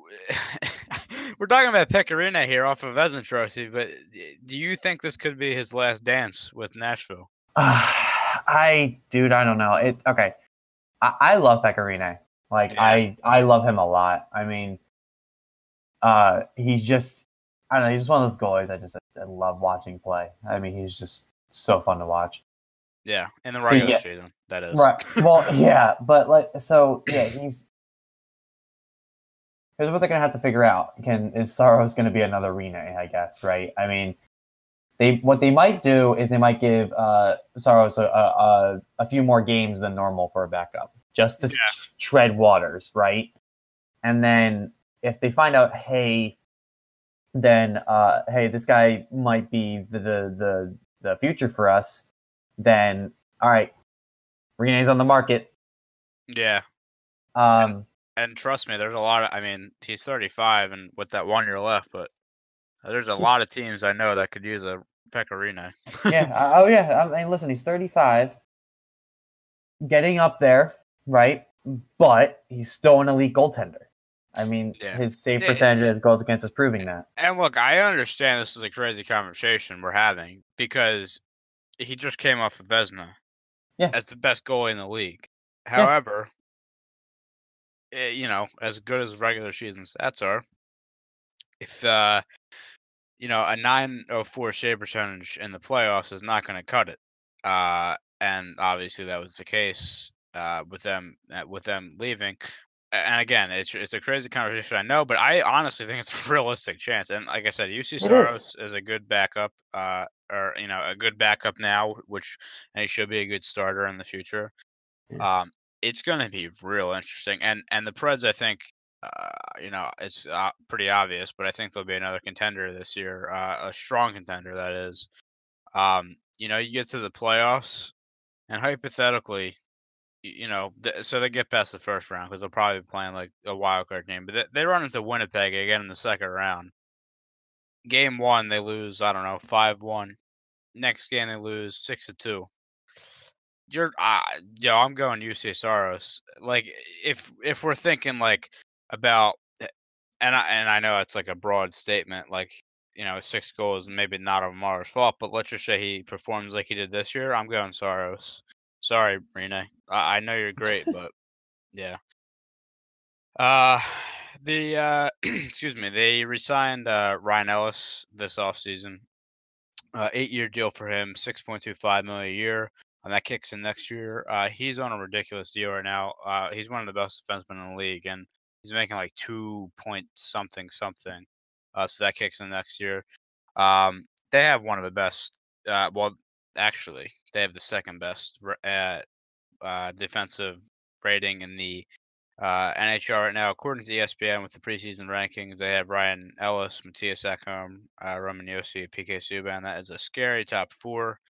But there is a great team that takes the number one spot for that. But anyway, the new another thing we covered on the podcast that I just want to touch on again: Austin Watson suspended for the first 27 games of the season after the domestic abuse case with his I want to say girlfriend or wife, either or.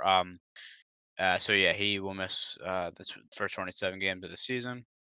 Pretty decent loss. I mean, yeah, center depth. It's a body. I'm not defending Austin Watson, obviously.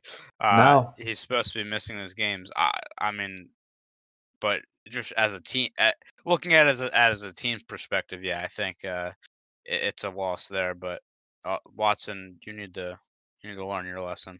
That's a way to put it. The interesting thing I want to point out too is Eli Tolvanen, who is one of their better prospects, was supposed to like last year, was one of those guys that when he finished his season up in the KHL, he came over and played for the Preds. Thought he was going to make the team easy. That's not the case. They actually sent him back to the AHL. Now they want him to stay there. The problem is he's not really happy about that, and there's a chance he goes back over to the KHL, which doesn't sound like much, but the problem is a lot of the times when that happens, and I will say it happens more with Russian players. He is not Russian; he's Finnish. But like a lot of the guys go back over to the KHL, stay in the KHL, just because of something like this happening. So he's one of their future stars. So hopefully that doesn't happen. But yeah, I thought for sure he'd make the team, and he didn't. But yeah, they'll be a contender again. They have really good depth up front. The reason why Tolvanen did not make the team, and then that defense back there with one of the best tandems in the league, they'll definitely be a contender for sure. Moving on, we'll talk about the team that eliminated them, the Winnipeg Jets. With a very good record here, 52, 20, and 10, 114 points. Second in the Central, and then, as we said, they beat the Nashville Predators in round 2 just to be not swept, but in 5 games. It felt like a sweep. The Golden Knights beat the shit out of them in the 3rd round.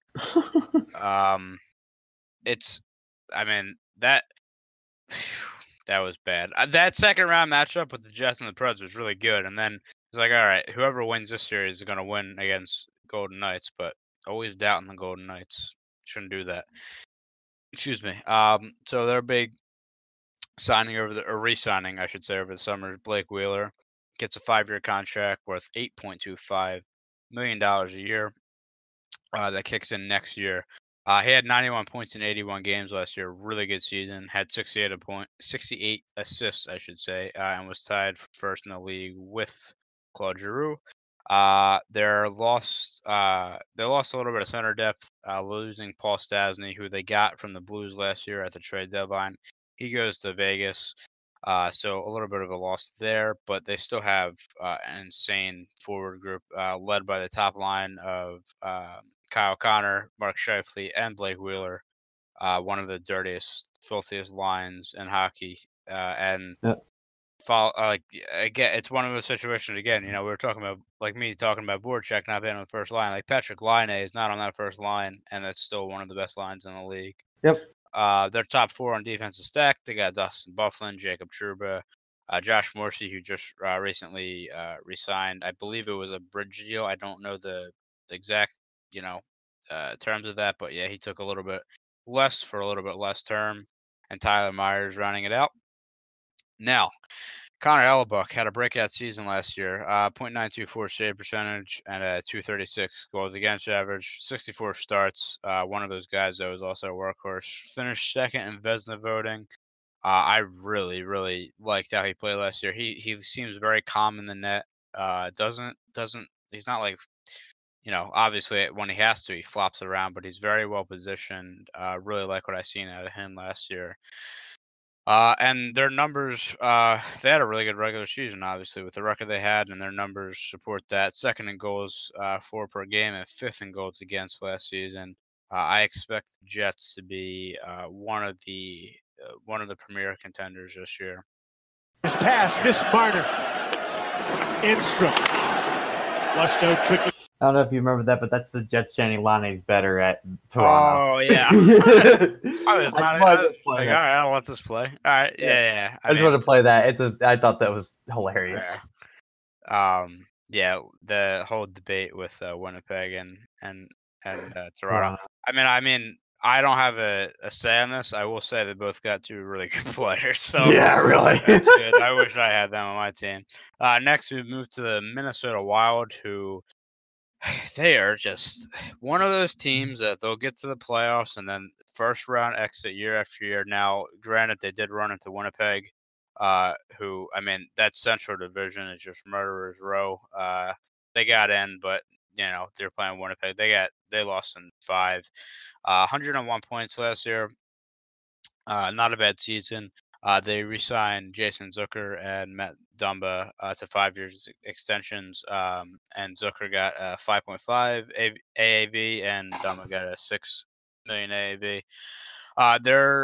So I was looking at their contracts earlier, and again, one of those teams where it'll be interesting to see where they go, because they don't have necessarily superstars that are going they don't really have anybody great that's going to be a free agent, but they have a lot of these fringe guys. Depending on the season, I guess you would kind of figure out what direction they're going to go. One of the guys that I'm talking about is Eric Stahl, who had a really good breakout year last year. He has one more year on his deal. He's getting up there in age. Is that somebody you stick with? What do you do? Something's got to change because, like I said, you can't be friggin'. I know it's tough again in that division, but going in there and losing a first round every year is not a great look. As you'll see in my predictions later, I think they take a little bit of a step back this year. I think Minnesota's been so stagnant with where they are, like in the playoff picture for the past 5 years. It's really weird. And I don't know, maybe this is just a vibe I'm getting. It just feels like they're like, all right, we're here in the playoffs. Like, that's all that matters to us. I mean, Minnesota does eat it up, though. The crowd is really good. The crowd is into it. But they could do a lot better. I mean, again, the Central Division is the best division in hockey. I'm saying that as opinion, but it might as well be a fact. The division's so good, and not a hot take. Not a hot take. No, but seriously, they get in that 3. Then you got to play either Winnipeg or Nashville basically every season from now on until they get bad. So, moving on. Excuse me. We have the Colorado Avalanche. Finishing 4th in the Central last year, 43, 30, and 9, 95 points. They were eliminated in the first round against Nashville, which they were supposed to. However, they actually put up a pretty good fight. So, props to them. And a complete turnaround from the previous season. They had one of the worst records of all time in 2016-17. They went 22, 56, and 4. That's not good.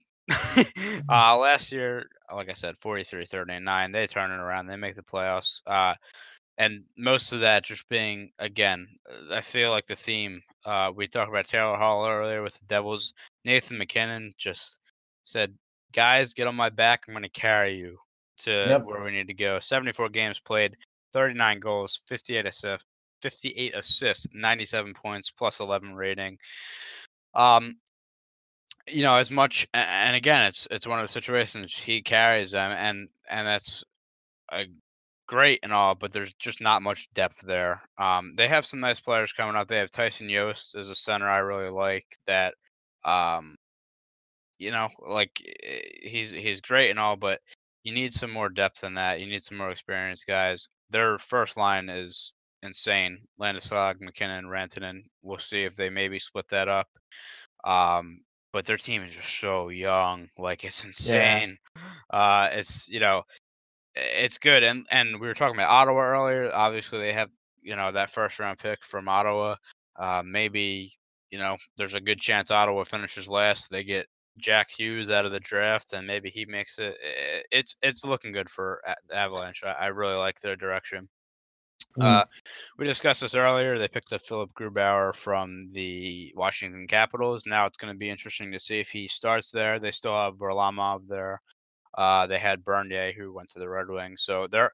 I feel like for the past few years now, Varlamov has been okay, but it's just like it's kind of a carousel because Varlamov also has been getting hurt. So it's like he'll play like 20 games, and then it's like, oh, look who's playing. Like their backup, and then like their third string's playing. It's always interesting with the Avs. But like I said, that team is so young. Another team that's going to be really, really nice to watch for years to come.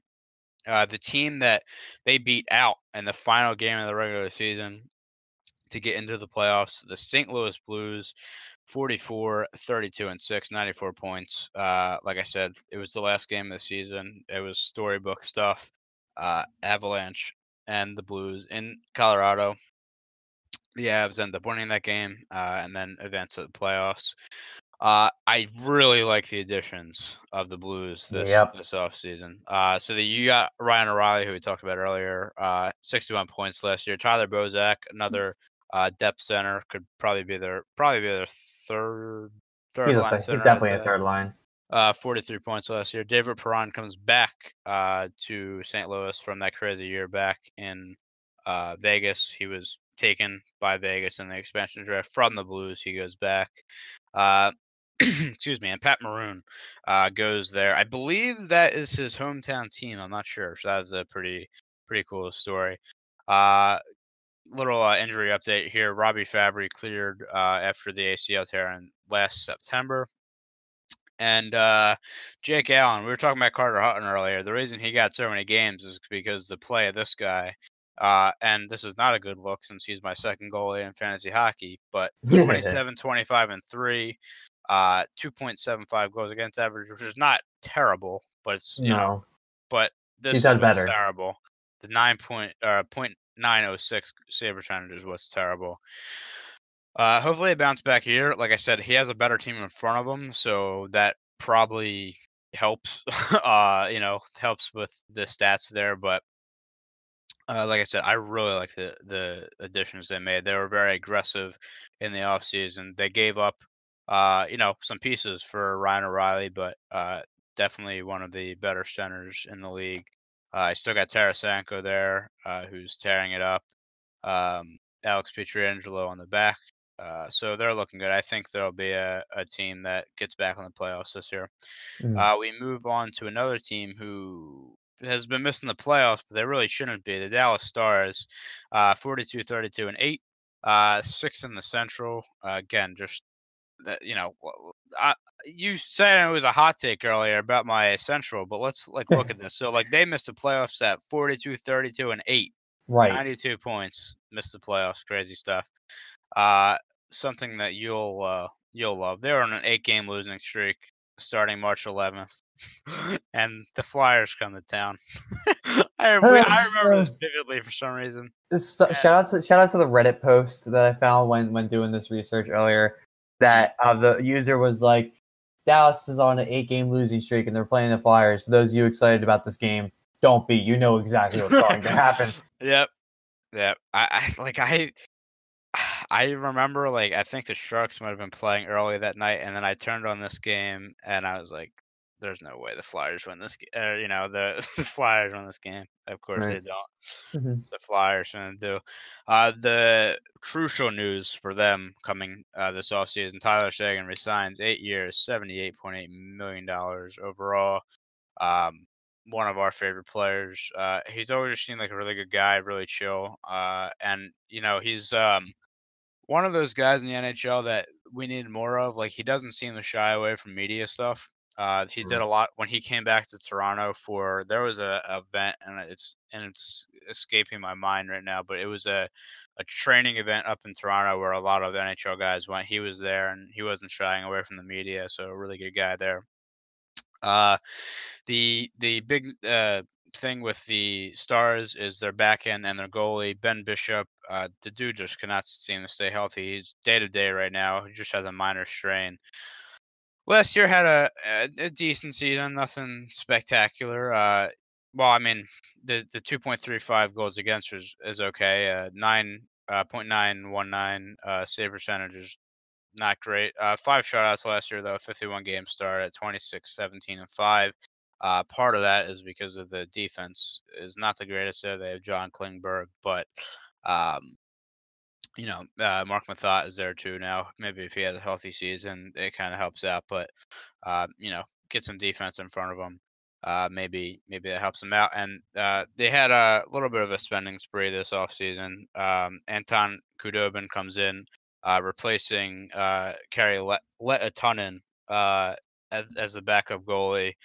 Blake Como comes in. Val Nichushkin, who was actually a guy. I was talking earlier about the guys that go over to the KHL and then, sometimes never come back. Well, this was the case with him for a couple of years. He's finally coming back. And our favorite signing of the free agent window, Roman Polak.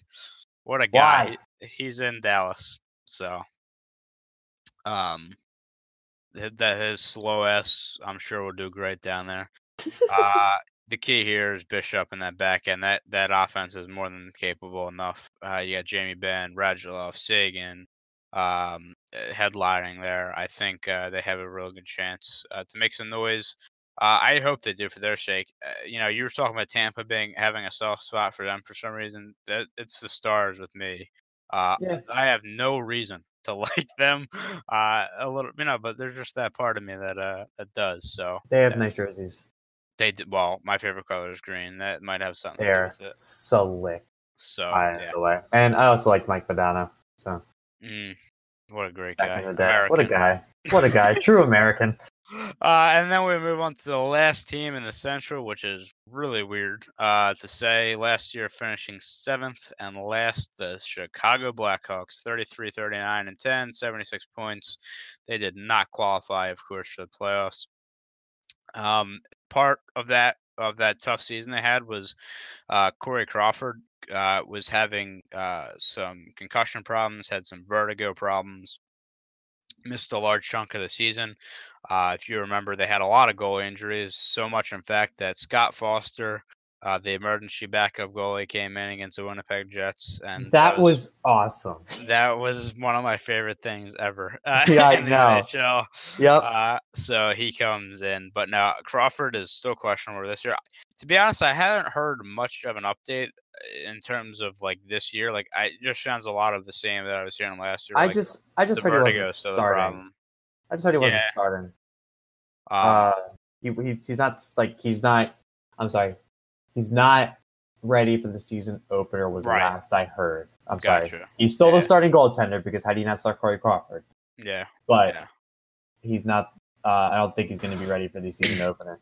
Yeah. And concussion, stuff like that. Anything messing with your head, you got to take very seriously. So, hopefully we'll see him back. But in the meantime, coming over from Carolina, Cam Ward. Again, it's going to be weird seeing him in a different jersey.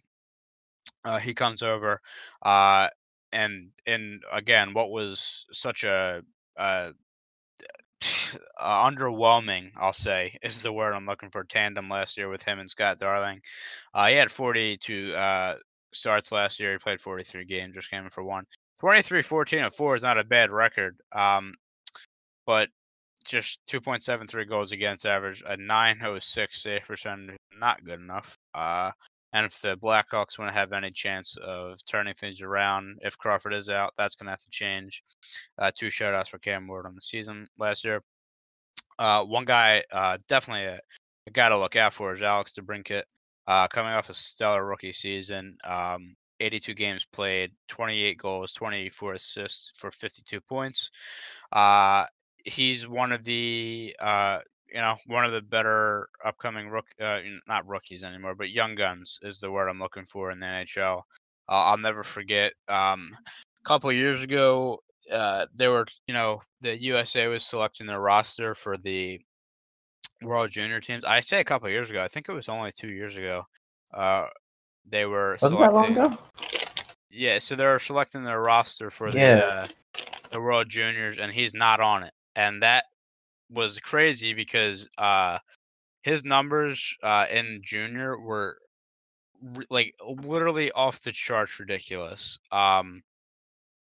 Insane. And then he didn't get selected, and people were not too happy about that. But it ended up working out for the U.S. anyway because they won the tournament. So, and the shootout. Yeah, it was 2 years ago, I believe, because it was the shootout with Canada. Or I say shootout with Canada. Yeah, they're all shootouts with Canada. But yeah. And then the last point, Bobby added this because why? It's fucking Brandon Manning just joining the mix. Bobby's favorite player. Not he's joining the mix there, and Chicago will be interesting. That back end is aging with Duncan Keith, Brent Seabrook, Duncan Keith, being one of the best defensemen in the league. Like only 2 years ago, last year, just not doing it. And we still got Kane and Taves there.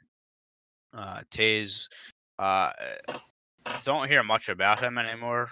Weirdly enough, I mean, I say weirdly enough, there is a good reason. He's not putting out the points he used to, but Patty Kane, still one of the more electrifying stick handlers in the league. So we'll see if they can maybe bounce back. But it's a tough division to bounce back in. We're just rewatching his little show-offy video where he has all the pucks lined up on the ice. Yeah. It's not human. The way he's able to tangle like that, it's just not incredible. Reminded me how good he actually is. Like, it's kind of a shame. I don't want to bring it up again because I keep feeling like I know I've been bringing it up a lot on the show, but like talking about a lot of Americans today, which is good. We need some more American players. I mean, what I do like about the league is you get people from all over the place. Yeah. Right? I mean, it's great to see, right? And you love to see it. But I love to see it. It's been kind of, I guess, more or less a joke a lot of times with how generally, American players are usually not on the caliber against, other countries like Canada, Russia, stuff like that, Finland. I mean, recently it's gotten better, but for a while. But I mean, we're talking about Austin Matthews earlier, Casey Middlestat, Alex DeBrincat. Oh, nice stuff. Anyway, just had to add that. All right, we're American, baby. Next, we're gonna run over to the Pacific Division. Oh my God, are we on the final division of this? I know, I can't believe it. With as I said earlier, we're starting off with we're going with how the divisions finished last year, and starting off the Pacific Division, the Vegas Golden Knights. Still can't believe it to this day. You're still so salty about it, aren't you? You are still so salty. I'm not happy about it, that's for sure. 51-24-7 last year, 109 points. They made it all the way to the Cup final in their inaugural season. I mean, they shouldn't have gotten more than 20 wins last year. But they get to the final, losing 5 to the Washington Capitals. And crazy to think, you coming into their inaugural season, you think they'd be like a regular team and not be good, but now they're out here making fucking moves to bolster their team next year. It's crazy. So they signed Paul Stastny to a 3-year, $6.5 million contract. Obviously, that's 6.5 per year. Had 53 points combined with the Blues and the Jets last year. We talked about the Max Pacioretty trade. This guy is a 60-point guy when he's fully healthy. Or when he's fully healthy, when he gets a full season in. Now, I love Marc-Andre Fleury. However, he killed the Sharks last year. He literally won the series for the Golden Knights against the Sharks. I'm salty about it. Yeah, I definitely am. 9.927 save percentage during the year. 2.24 goals against. It's crazy to think about because remember, like all the goalies they went through at the beginning of the season because of injuries. They had so they obviously started with Fleury. They had Malcolm Subban. They had that Legacy Lagasse guy.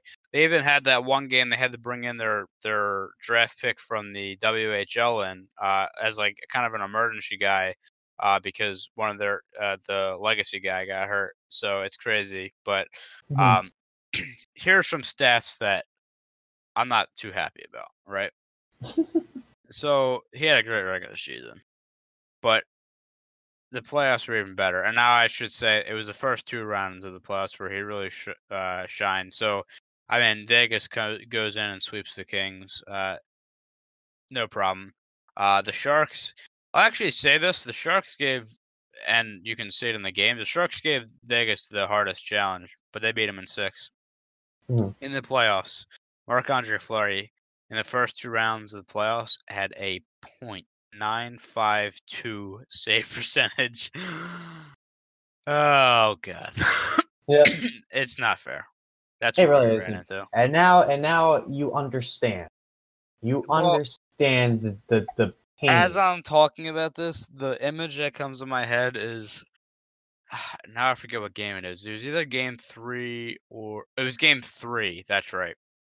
It's overtime.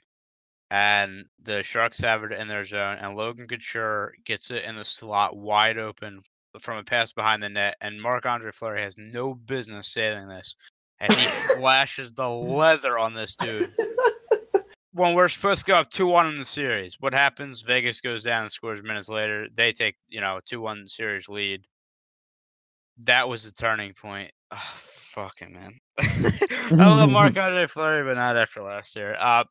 And who scored that goal in Game 3 to win the game for the Vegas Golden Knights was William Karlsson, who had an incredible year last year. He gets re-signed. They give him a 1-year contract for $5.25 million, and the reason they do that is because, it's a good reason. He had one good season. They got to make sure this guy's legit. He had put up 78 points last year, 43 goals, which was 3rd in the league. But this stat's crazy to me. So in his first 4 previous seasons, he had a combined 50 points and 18 goals. And he had 50 points in 4 seasons. He had 78 in 1 season. I understand why they gave him the 1-year contract. I know he was fighting for more, but I take that bridge deal. Kind of, again, one of those deals where show me what you can do and then we'll pay you. Crazy. And then another stat that just blew me away. He had the best plus minus in the league at plus 49, which is insane. And that is 13 more. That's 13 better than the second place, which happens to be his teammate, Jonathan Marchessault. So what can you say about Vegas? Incredible. Now, some news this year that Nate Schmidt is going to be serving a 20-game suspension for violating the performance-enhancing substance program. He will be allowed to return November 18th against the Oilers, one of the breakout players last year. It'll be interesting to see how they cope with it. But I say that, but we were talking earlier. They don't have one first line; they have a bunch of second lines. That's the same thing with their defense. Like they don't have like a pair that's going to scare you away, but they have a bunch of top 4, not necessarily top 2, but top 4 defensemen that it's just I can't get over it, man. It's insane. It was anymore. Listen, I was on the other side. I was happy to just see. I was happy to see him. I first of all, jerseys are slick, which makes me like them immediately. But man, I don't know how they got where they are. But here's the thing. Now, I'll take another alternate takeaways from that stellar season. Is that first of all, it proves that depth matters, and you might see a little bit of a shift with maybe how drafting happens and maybe how teams start rebuilding. Yeah, for sure. Like seriously, like look, big players like JT and Matthews and Sidney Crosby and Malkin, they're important, right? I mean, they're going to be important teams. I mean, you can't say, don't drop those guys for second line players, right? But at the same time, if you're in a position like, I don't know, say a team like the Red Wings, right, where you should be in an attempt of a rebuild, maybe you can get some cheap second liner. Yeah. And start rebuilding that way. You know what I mean? It's just a weird shift. And to me, the fact that they really didn't have any they have stars now. They have Paul Stastny this year. Like I would say that's their Max first Pacioretty. legitimate star. And Max Pacioretty. Yeah. Like now they have some star power and Fleury's still there. So you might see them back. You don't know. I think I think for sure. I mean, and one thing we should mention is that stadium was rocking all year, and I think that definitely helped them. You had the first game, their inaugural game at home, I should say. The first home game was right after the Vegas shooting, and just something from that game on, it was like destiny. And felt it. Felt it. Unfortunately, they lost in that same building in the Stanley Cup final, but I mean, again, they shouldn't even have been there. You can't complain. Vegas, as much as I hate to say it, I got to give you a round of applause from last year. Hopefully, I don't want them to be like good for 1 year and then suck. Like I want to see them competitive. They got a nice little rivalry now with the Sharks. It was getting a little chippy last in that series. So hey man, it calls for some scrappy hockey. Oh yeah, for sure. And scrappy hockey's good hockey. And yeah, so that's good stuff. But yeah, like I said, Vegas is a team that I think will have another good year. Moving on, now we have the Anaheim Ducks. They went 44, 25, and 13 last year, 101 points. Snuck by the Sharks for the second spot in the Pacific last year, which ended up not mattering because they got home ice. They got swept. Their big news this year, it literally just came out the other day, is Corey Perry is going to be out for a couple months. He tore his meniscus in pregame warmups the other night in the preseason game, and he is donezo for a couple months. The big story with them that is gonna, that happened last year that I don't see changing this year is John Gibson, a rock back there for them in goal, really like saved their bacon a lot. And he's one of the better goalies in the league, and was also up there for Vezina voting, and rightfully so. He ended up not winning it, but definitely. He's a really good goalie. He's a big body, and I hope for his sake. He was also a guy last year that got peppered, so maybe for his sake, maybe keep the shots down a little bit. Maybe I don't know. That would be nice. I mean, generally, you want to do that anyway. Yeah, well, you would think, but yeah, crazy stuff. Like I'm looking at the stats now. Like he. The Ducks gave up the sixth most amount of shots in the league last year at 33.1 a game. That's not generally the greatest thing. So you might want to limit that a little bit. And we'll see there. Next, you already know. We're going to the San Jose Sharks, my team. Last year finishing 45, 27, and 10, 100 points, third in the Pacific. Like I said, right behind Anaheim. Unfortunately, we talked about it before, they lost in the second round to Vegas. And this has been a great offseason. There were a lot of rumors last year at the trade deadline that Erik Karlsson might be a Shark. He might go to Vegas, might go to Tampa. Well, he ultimately goes to the Sharks, which makes me very happy. And like I said before, they didn't give up much for him. They gave up Chris Tierney, who is a guy I really liked. But he's a third line center. We're talking about Erik Karlsson here. They gave up Dylan DeMello, who is a fringe, NHL defenseman, and then prospects and draft picks. I mean, it's Erik Karlsson. Like if that's all you're giving up, go for it. Karlsson has not signed an extension yet, which worried me. But then I was reading that he's looking for an 8-year extension, right? Because that's what teams can give him. If you're the rule in the NHL is if you're on a team for a certain amount of time, they can give you an 8-year extension when other teams can only give you a 7. So he has to wait till February to do that. To be honest with you, I'm still a little nervous because he's saying, "Oh, my heart is still in Ottawa" and stuff like that, which I guess power to you, because I don't know how you look, I'm sure it's a great city, but what Melnick and Dorian did to out there, I don't know about that. Like, look, again, we already talked earlier about how people will like teams for any given reason, but I mean, he the fact that the story broke that he apparently was never in discussion with Ottawa's board since November. Yeah.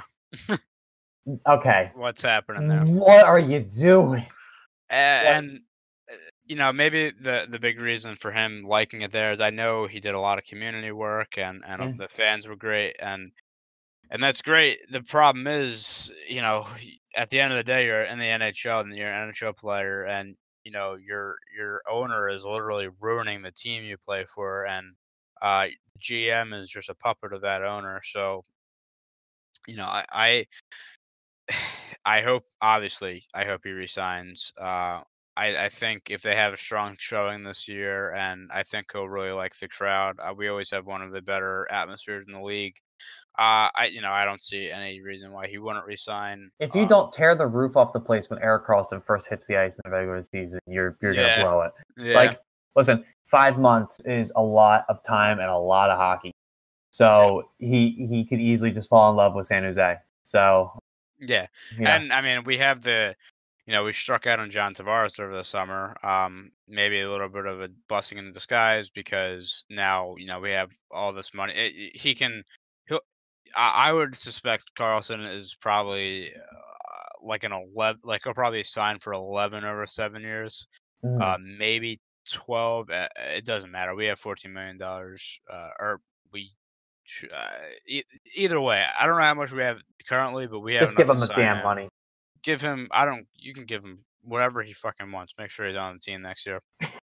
They also cleaned up a lot of things with their contracts, getting extensions. You have Logan Couture, my favorite player, getting an 8-year for 8. Evander Kane, who they got from the Buffalo Sabres last year, getting a 7 for $7 million a year. And that's one of those cases where he wasn't on the Sharks long enough to get the 8-year, but he was fine with the 7, so he'll take the 7 for 7. They also re-signed Thomas Hertl, who was supposed to be an RFA this year. They got him signed, excuse me, for a 4-year at $5.625 a year. Also, they brought back Jumbo Joe Thornton. He was basically waiting to see if Tavares would sign, and then he was going to sign for whatever money was left over. I believe it ultimately was a 1 year, $2 million, something like that. He's basically just playing. He's made enough money in his career. He just wants a cup, and he wants it with San Jose. So he'll sign for whatever. As I talked about before, per ESPN, they have the number 1 ranked defense. Now you got a top 4 of Erik Karlsson, Brent Burns, Marc-Edouard Vlasic, and Justin Braun.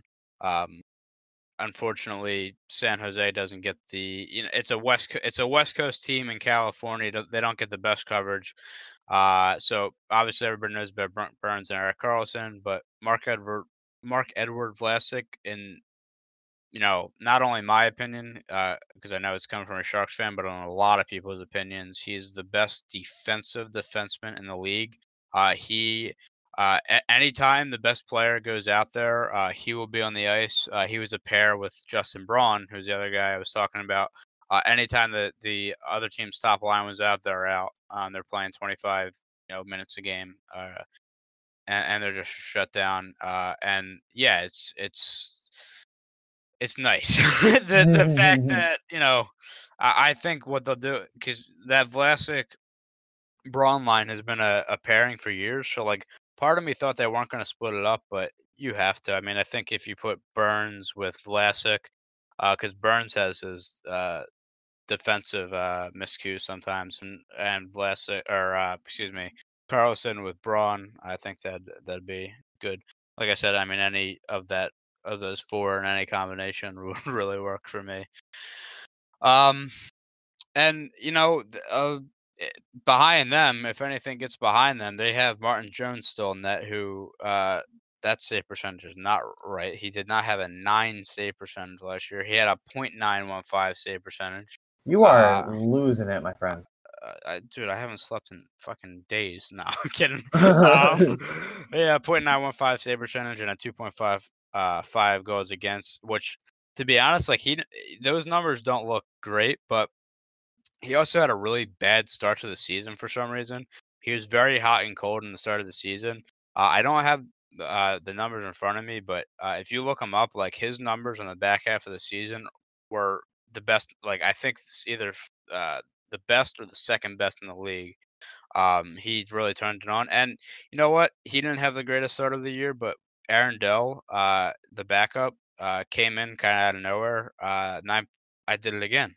See, what's going on here? What are you doing? .914 save percentage with a 2.64 goals against average. If you can get that out of your backup, and he played 22 games, there's no complaining.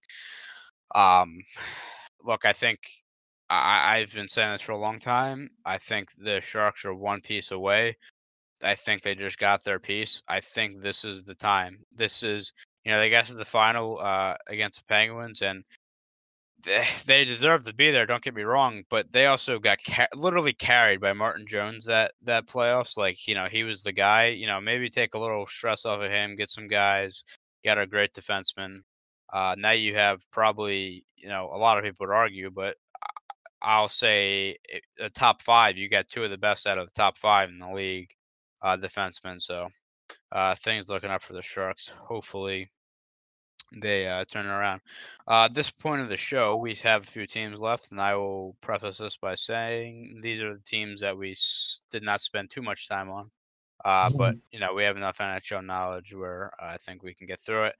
Starting off with the LA Kings, 45, 29, and 8, 98 points in that tight Pacific Division.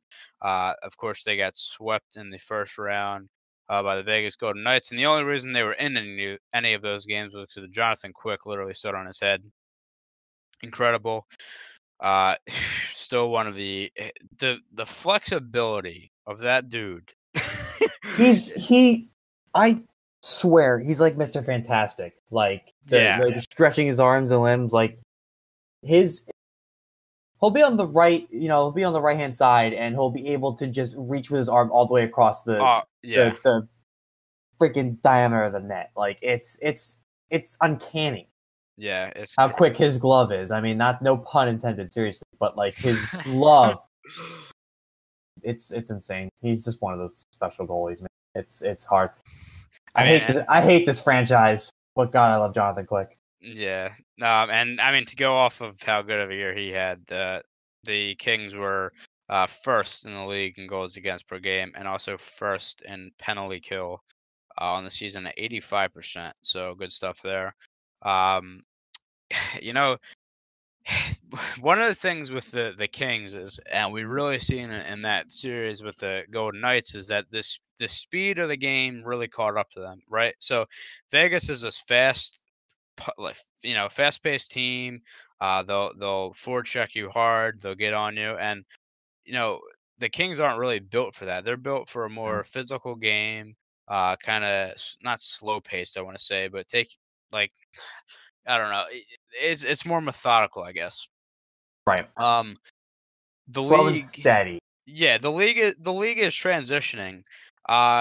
It's gonna be something to watch here because they also have a little bit of an aging core. What happens? Like, is this something that's gonna eventually catch up to them? Again, you've seen Vegas literally just make them their bitch in the playoffs. So yeah, we'll see. All right, next team we have is the Calgary Flames. They had a record last year of 37, 35, and 10, 84 points. Excuse me. And their one notable signing this year, besides the trade I talked about earlier with the Carolina Hurricanes, they signed James Neal from the Vegas Golden Knights on a 5-year deal. Calgary every year it's the same thing. There's a few teams in this league that every year you're like, this has got to be their year to make the playoffs and make some noise, and every year they're always short. Calgary finally got a goalie last year in Mike Smith, who had a decent year, nothing spectacular. He was also injured for part of it, so you kind of have to take that with a grain of salt. But is this the piece where they finally happen? I mean, James Neal was a guy after we struck out on Tavares. The Sharks said is that I would have liked them to sign. I really like how he plays. He's one of those guys is gritty and will get into the areas, but he can also bang in the goals. So I really like that. Now we'll kind of see how Noah Hannafin fits in with Calgary. They have a really good defense too, underrated defense. So we'll kind of see what happens with them. But again, it's just like every year, it's like they gotta. This is the year they finally make some noise, and nope, every year. So, I hope for their sake and their fans' sake, because trust me, their fans were not happy last year. I remember the Sharks beat them late in the season when they were already on like a terrible losing streak, and basically that knocked them out of the playoffs. And the responses and the mentions on their Twitter account was bad. My God. It was Dumpster fire. And one of the reasons is because of them not being able to score. And God, excuse me, I'm having problems over here. They were fifth last in goals for per game last year, 2.63 goals. Does James Neal change that? We'll have to see. Like I said, can you be good? Can you just be good, please, Flames? Please. I like the Mulliton are kind of soft spot team. Yeah. Don't know if that's because of Gujo or not, but yeah, local boy. Local boy. But we'll and we talked about earlier, the new coach, so Bill Peters. A lot of turnover in the league this year. Maybe it's just like doing a lot of research on it, but it just feels like a lot of turnover with teams and trading, like coaches being moved and trades and stuff like that. So we will move on to the Edmonton Oilers, who, man, did they have a disappointing year last year. Jesus. I don't quote me on this, but I'm like 99% sure. I think they were the Vegas favorite starting the year last year to win the Cup. Were they? I believe so. I mean, part of that has to do with how good Connor McDavid is, and they, thought that they get better goaltending than they did, but they did not, and they went 36, 40, and 6, 78 points.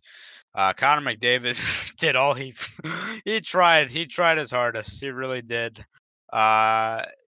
Jesus, I really feel bad for this guy. He had 108 frigging points. Led the league.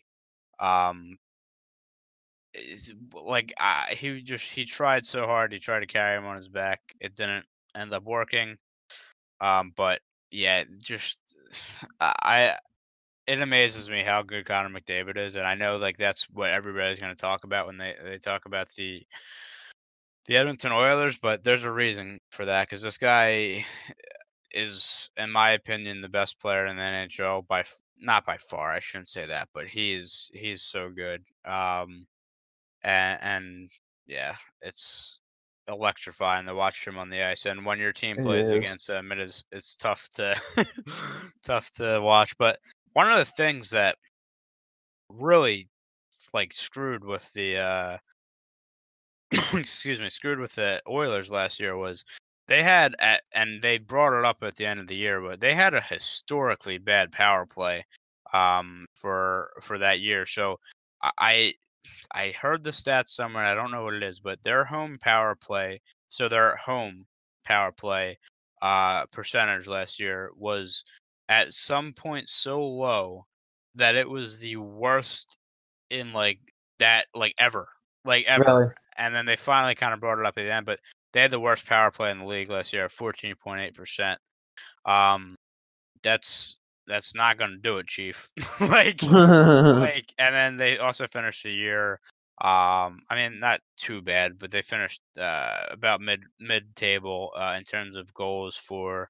I mean, most of that was David. So also their goaltending was not up to where it used to, was the year before. I mentioned earlier, Cam Talbot literally played as much as he could, but he did not have the greatest year last year. 67 games played is just too much. He led the league in losses with 31. That's not a great stat, but I think whenever you have Connor McDavid on your team, you have a chance to turn it around. So that's all I got to say about the Oilers. And then the last two teams we have here are teams that, like, I don't remember last time. I mean, Vancouver actually wasn't too long ago. They were good, but it's been a while. The Vancouver Canucks finished last year 31, 40, and 11, 73 points. Jeez. Wow. Look, it's a young team. Brock Besser was a really nice, rookie last year. Was in the Calder conversation for a long time before he got injured. But what do you say about like I don't know. It's tough to gauge with them now. They lost the Sedins, obviously retiring. That was a nice little I don't want to say retirement tour, but a nice little exit I guess would be the word that they got. Vancouver has some very good prospects. Don't get me wrong, but they're still a few years out from really making any noise. I'm going to keep it short and simple with them, and because I think they're a team again that could be good in the future. They have a lot of high draft picks. They have one draft pick who I think is going to have a very good year. We'll get to later, but I'm going to keep it short with them. I think they struggle this year. But you also got to signify the end of the era. Yeah, which is one hell of an error. I'll say this, as the Sharks being in the division with them in the playoff series they had, and I'm not kidding when I say this, they were the scariest duo to play up against because they would make passes that nobody should have ever made, not looking at each other behind the back between it was crazy. Like you'll never get chemistry like that. Oh no, never again. And it's just the passes they were making. Even like last year, like when the Canucks were having a bad year, there were still games against the Sharks where they're just making stuff happen. And it's end of an era.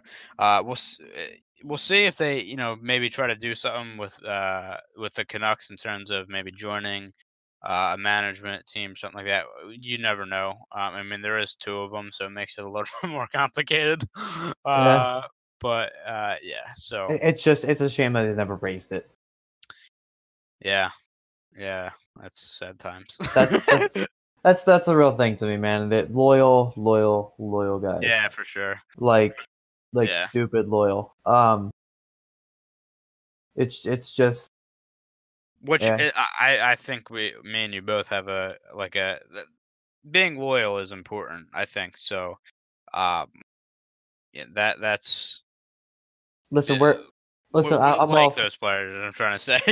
Yeah, I listen. I have to. I get guys getting their money's worth, right?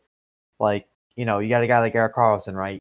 He's gonna get paid because he deserves to be. He's an elite defenseman. Yeah. Right. But the guys, especially guys like the Sedins, who have stayed with one team throughout their entire career just because they love it there. And not to mention, the past few seasons have not been the greatest. No. Keep in mind. And they were good, but it never fully came through, which is a shame to me. I mean, that's just what it is to me. I loved watching them play. It's just going to be a completely different city without them. I do hope they get into something with that team still afterwards. Yeah. It's one of those sucky things. That's all. But the guys who could stay loyal are guys I respect a lot, especially to a franchise like the Canucks who have had tremendous ups and downs for the past few years. It's yeah. All right, and our last team on the 31 teams. Holy shit, we're here. The Arizona Coyotes, which going out with a bang, I see. Yeah, really. 29, 41, and 12 last year, 70 points. If you remember, they had a historic start to the season for the wrong reasons. I don't remember what it was. Like I said, this is where our research not doing research is lacking us here, but we ran out of time, so sorry about that. But anyway, they didn't get their first regulation win in like over 15 games or something like that. It was crazy. Is that really what it was? Oh my! It was something like that. It was so first regulation win, because I think they had a shootout win actually against the Flyers. Of course it was. And that was their first win of the season, but their first regulation win was there. Flyers can't do shootouts, so this doesn't even hurt me anymore. No, I mean you're used to it. And the sad thing is, Arizona actually had one of the best second halves of any team in the league. It's just that their first half was so bad that they couldn't make up anything, and I mean they still were the worst team in the Pacific. Yeah. It just again that start really killed them. We mentioned the trade earlier. Alex Galchenyuk coming over. He has 4.9. He has a 2-year contract worth 4.9 for the next 2 years. 4.9 being paid each season. They got Michael Grabner in free agency. He's getting paid 3.35 a year for the next 3 years. They also made this was just because, of course, with Arizona, they're everybody dumps their players that they don't want anymore. And Marian Hossa, if you remember, had the skin disease to the jersey. And, well, of course, he was moved this offseason by the Chicago Blackhawks, so now he's sitting on IR. He's not, he'll be getting paid, but he's not going to go against the salary cap. Wow, I'm struggling. They also got Vinny Hinostroza from that deal, who's a nice little player, 1.5 million for the next 2 years, and he is like I said, nice little player. And their one really bright spot for a lot of the season last year was Clayton Keller. Again, a guy that was in conversation to win the Calder for a while, and then he kind of tapered off at the end. 82 games last year, 23 goals, 42 assists, 65 points in your rookie season is not too shabby, especially on a team like that. It's good, and you know what? I think I've said this for all the teams before. Again, it's just a team that they have a bright future. They just got to put it together. Antti Ranta last year, who they got from New York, he was actually decent when he wasn't injured. Again, going to keep it pretty short with these guys. Hopefully, at some point they turn it around because I think they could have that could be a good rivalry with Vegas, a little desert rivalry. So maybe we'll see that in the future. But we're finally through all 31 teams. Now we will give. Took too long, but whatever. It's a podcast. We are going to give our predictions for the West now, and then we will do our awards, who we think will win the main awards, and then we'll give our Stanley Cup predictions. Well, we got to do the West playoff picture first, right? Yeah, so we're going to do the West now. So in the Central Division, this is for me. I have the Jets, the Preds, and the Blues in that order. The Jets, I think, overtake the Preds this year. I really like Connor Hellebuck. I think Rene maybe takes a little bit of a step back. I mean, he did win the Vezina last year, so there's a good chance because it's hard to repeat a performance like he did. But I really like the Jets and their depth there and their top two lines. Preds, again a contender. I just think the Jets are a little bit better. Excuse me, and the Blues. Talked about it earlier. Really like the additions they made, and I think they'll be a team back in the playoffs this year. And then in the Pacific, of course, because I do this and maybe it's biased, whatever. The Sharks are number one. No, I honestly do think they have a legitimate chance. I don't think the Pacific's a very strong division. I think it's up for grabs for them, either between Vegas or San Jose. I'll take the Sharks here just on the fact that defense is elite. I have the Vegas Golden Knights coming in second. And here's the hot take of the episode. I got the Edmonton Oilers on the back of Connor McDavid getting that 3 spot, getting back into the playoffs. And I mean, all I'm saying is you can't count out Connor McDavid. And then for my wild card teams, they're both coming from the Central. I think it's a better division. There's better teams. I got the Stars finally getting back in the playoffs. They've missed the past 2 years, and a team that really should not be missing, I think, gets back in.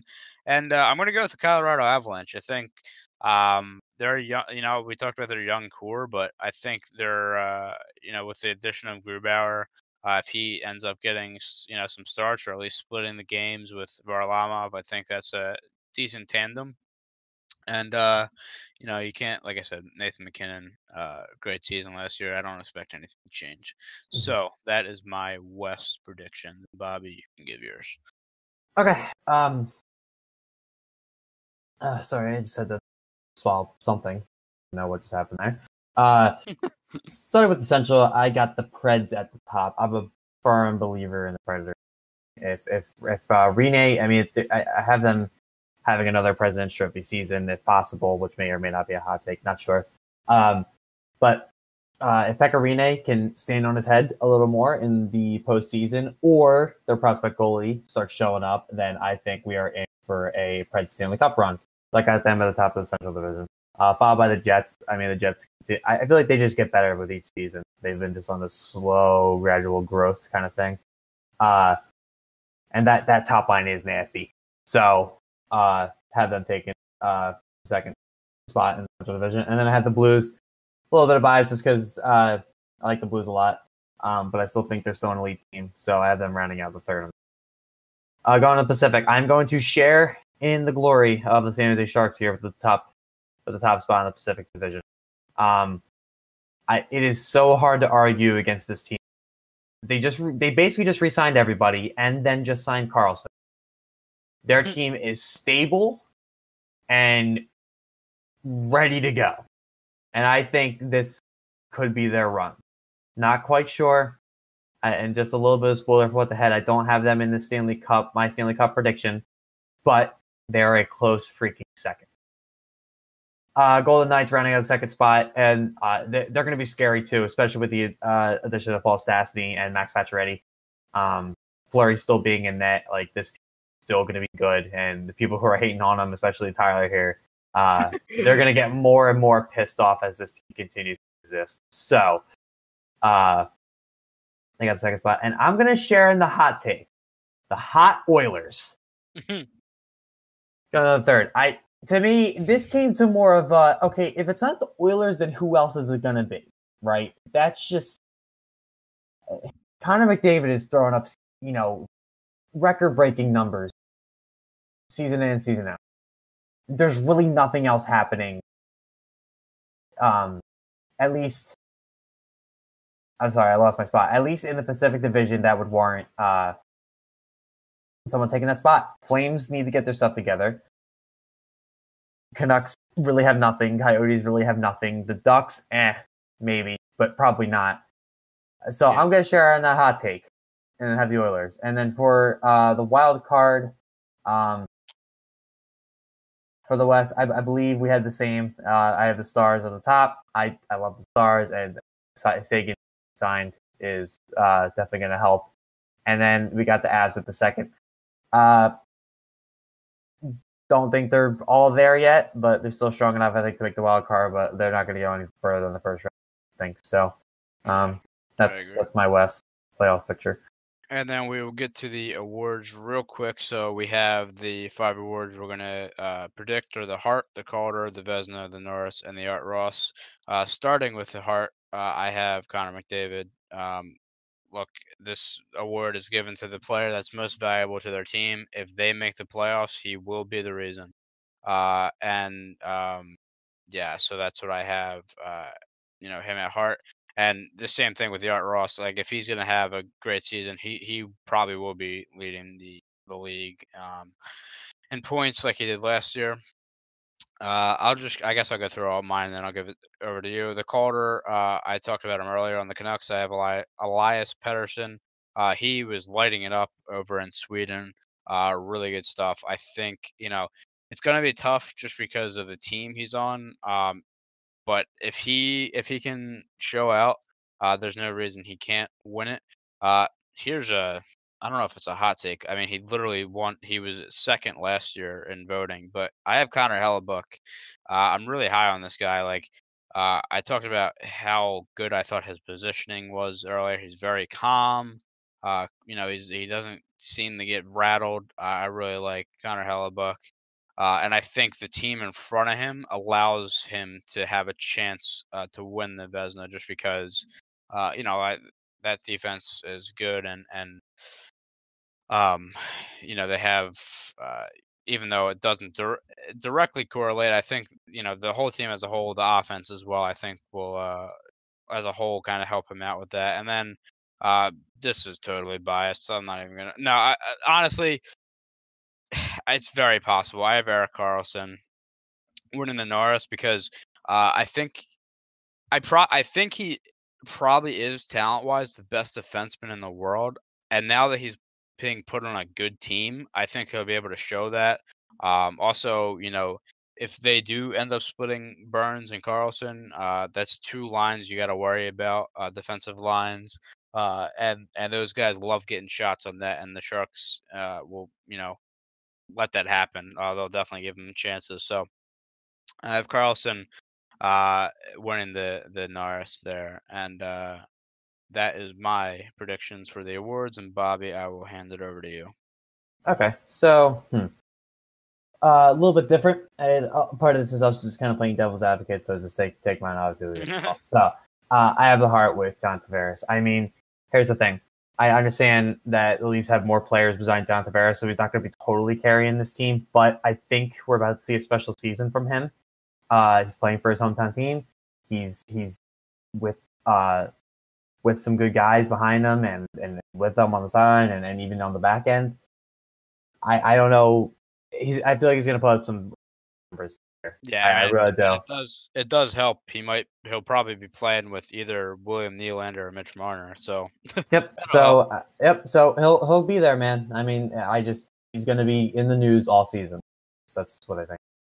For the Calder, I got Rasmus Dahlin, or Dahlin, however you want to call it. I really don't know how to exactly pronounce his name. So here's what I like. He's fast. He is stupid fast, right? And he's also going to be the player who can make a play happen from seemingly out of nowhere, and especially for Buffalo, that kind of needs someone like that who really needs the kind of playmaker. A two-way defenseman is going to be the guy to really do it. He'll put it on net. I don't know. I like him for some reason. There's I don't know what else to say about him. I like him a lot. So I kind of see him just coming into Buffalo and just making some noise for himself.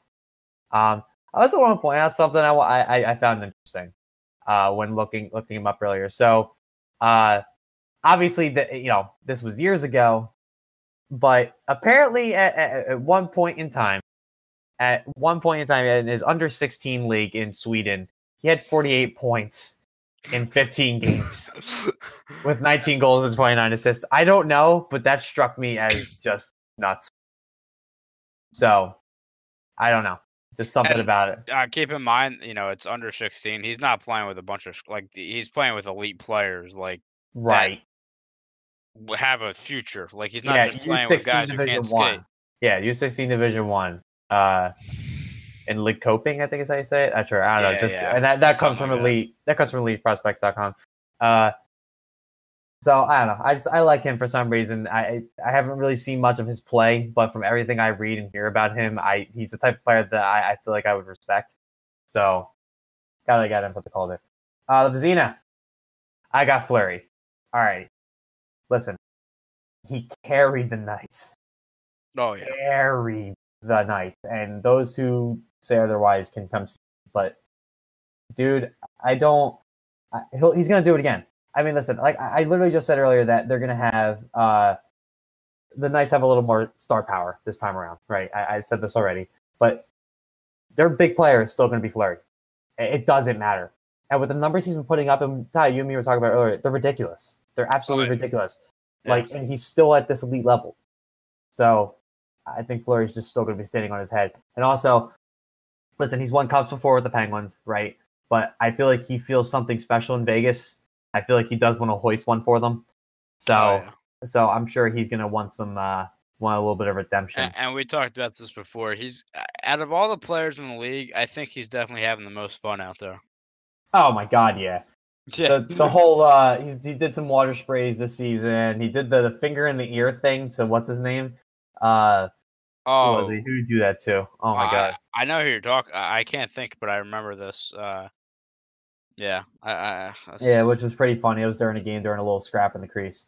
But and I just saw a video the other day of him pranking Crosby and Malkin by tying their jerseys inside out. Yeah. Which, listen, I hate the Penguins. I hate Crosby and Malkin. And Fleury was a pain in the ass to deal with, and when the Flyers and Penguins playoff series. But man, he looks like he's just having the time of his life. So, all right, going to the Norris. All right, I have Erik Karlsson, just like Tyler here. I don't know how you even argue this. I really don't. I mean, he's gonna just.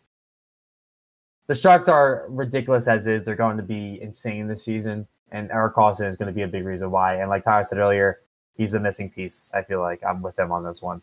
So I have Erik Karlsson taking the Norris. The Art Ross. Doing a lot of fantasy hockey scouting. It's McDavid and Kucherov at the top because of Kucherov's insane point total last season. And I think he's due for another big point season. So I have Kucherov taking the Art Ross. More of this playing just devil's advocate more than anything else. I mean, I love Connor McDavid, but I also really like Kucherov, and especially with him. He got re-signed this season. We talked about it earlier, right? So, so he re-signed. I think he's hungry. I think he's ready, and he's just ready to just completely go lights out this season. So I got Kucherov for the RS. And last but not least, as we end this episode, we're going to give her a way too early Stanley Cup prediction. Too goddamn early. Yeah, and I know what I'm just going to go for it. If totally biased, I'll say it, but I honestly believe it. I think the Sharks were one piece away. I think they got it. I'm going to go Sharks over the Lightning in 6 games. That would be a fucking amazing matchup. I don't know if I'd be able to handle it, but it would be an amazing matchup. That would be a series. Both crowds are hot. Like Tampa Bay has a hot crowd, and so does San Jose. Oh my God, that would be an amazing series. I'm with that. Could you imagine? It would be Victor Hedman and Ryan McDonough versus Erik Karlsson and Brent Burns. Oh man, now I want to see that. Oh yeah, I'm for it. Dear Lord, That would be awesome. All right, and then you can go with your prediction. All right, so I already said earlier I'm a believer in the Preds, so I have the Preds and I have them playing the Lightning. And although I'm a believer in the Preds, I have the Lightning winning this one in 7 games. This series is going to be a complete back and forth, but if Rinne plays as playoff Rinne has played, then he may be the determining factor in why Tampa Bay will hoist the cup this time around. And I have it in 7 games. I mean, offensively, they're insane. That's another matchup I would definitely love to see 7 games go for in the Stanley Cup. I would absolutely love to watch that. Yeah, I feel like that would just be a very intense and scrappy series, and I'm here for it. So that's my pick. All right, and that will do it for this long ass podcast. Not even really podcast, just episode. Yeah. I mean, yeah. This is not going to take place of a regular episode. Just wanted to throw this out there. We will be doing more season previews in the future. Also, not sure how we want to do this, if we're going to cut it up into 2 halves or what. You obviously know when it releases, but we're looking at about a 3-hour time frame, so we'll see that. We hope you enjoyed. Hopefully the hardcore hockey fans out there enjoyed the episode. I'm going to plug our Twitter, where you can find everything, updates about us. It's at Come Play Network on Twitter, and also I believe at least all of our links there are for the other guys too. So, or if not, you'll see us on there tweeting. So don't worry about that. But if you liked this video, I hope you like it. If you are just watching and haven't subscribed yet, I hope you subscribe. And that is it for this marathon podcast. And a couple things real quick. I just want to get out of the way if you don't mind. Go ahead. So there's a couple things. So, we put a lot of work into this. That's why Tyler has not slept. Nope. I think it's been close to 24 hours at this point, if not 24 hours. Total trooper. Want to give hats off to him. Obviously, I helped as much as I could, but I am a college student, so I can never commit to anything.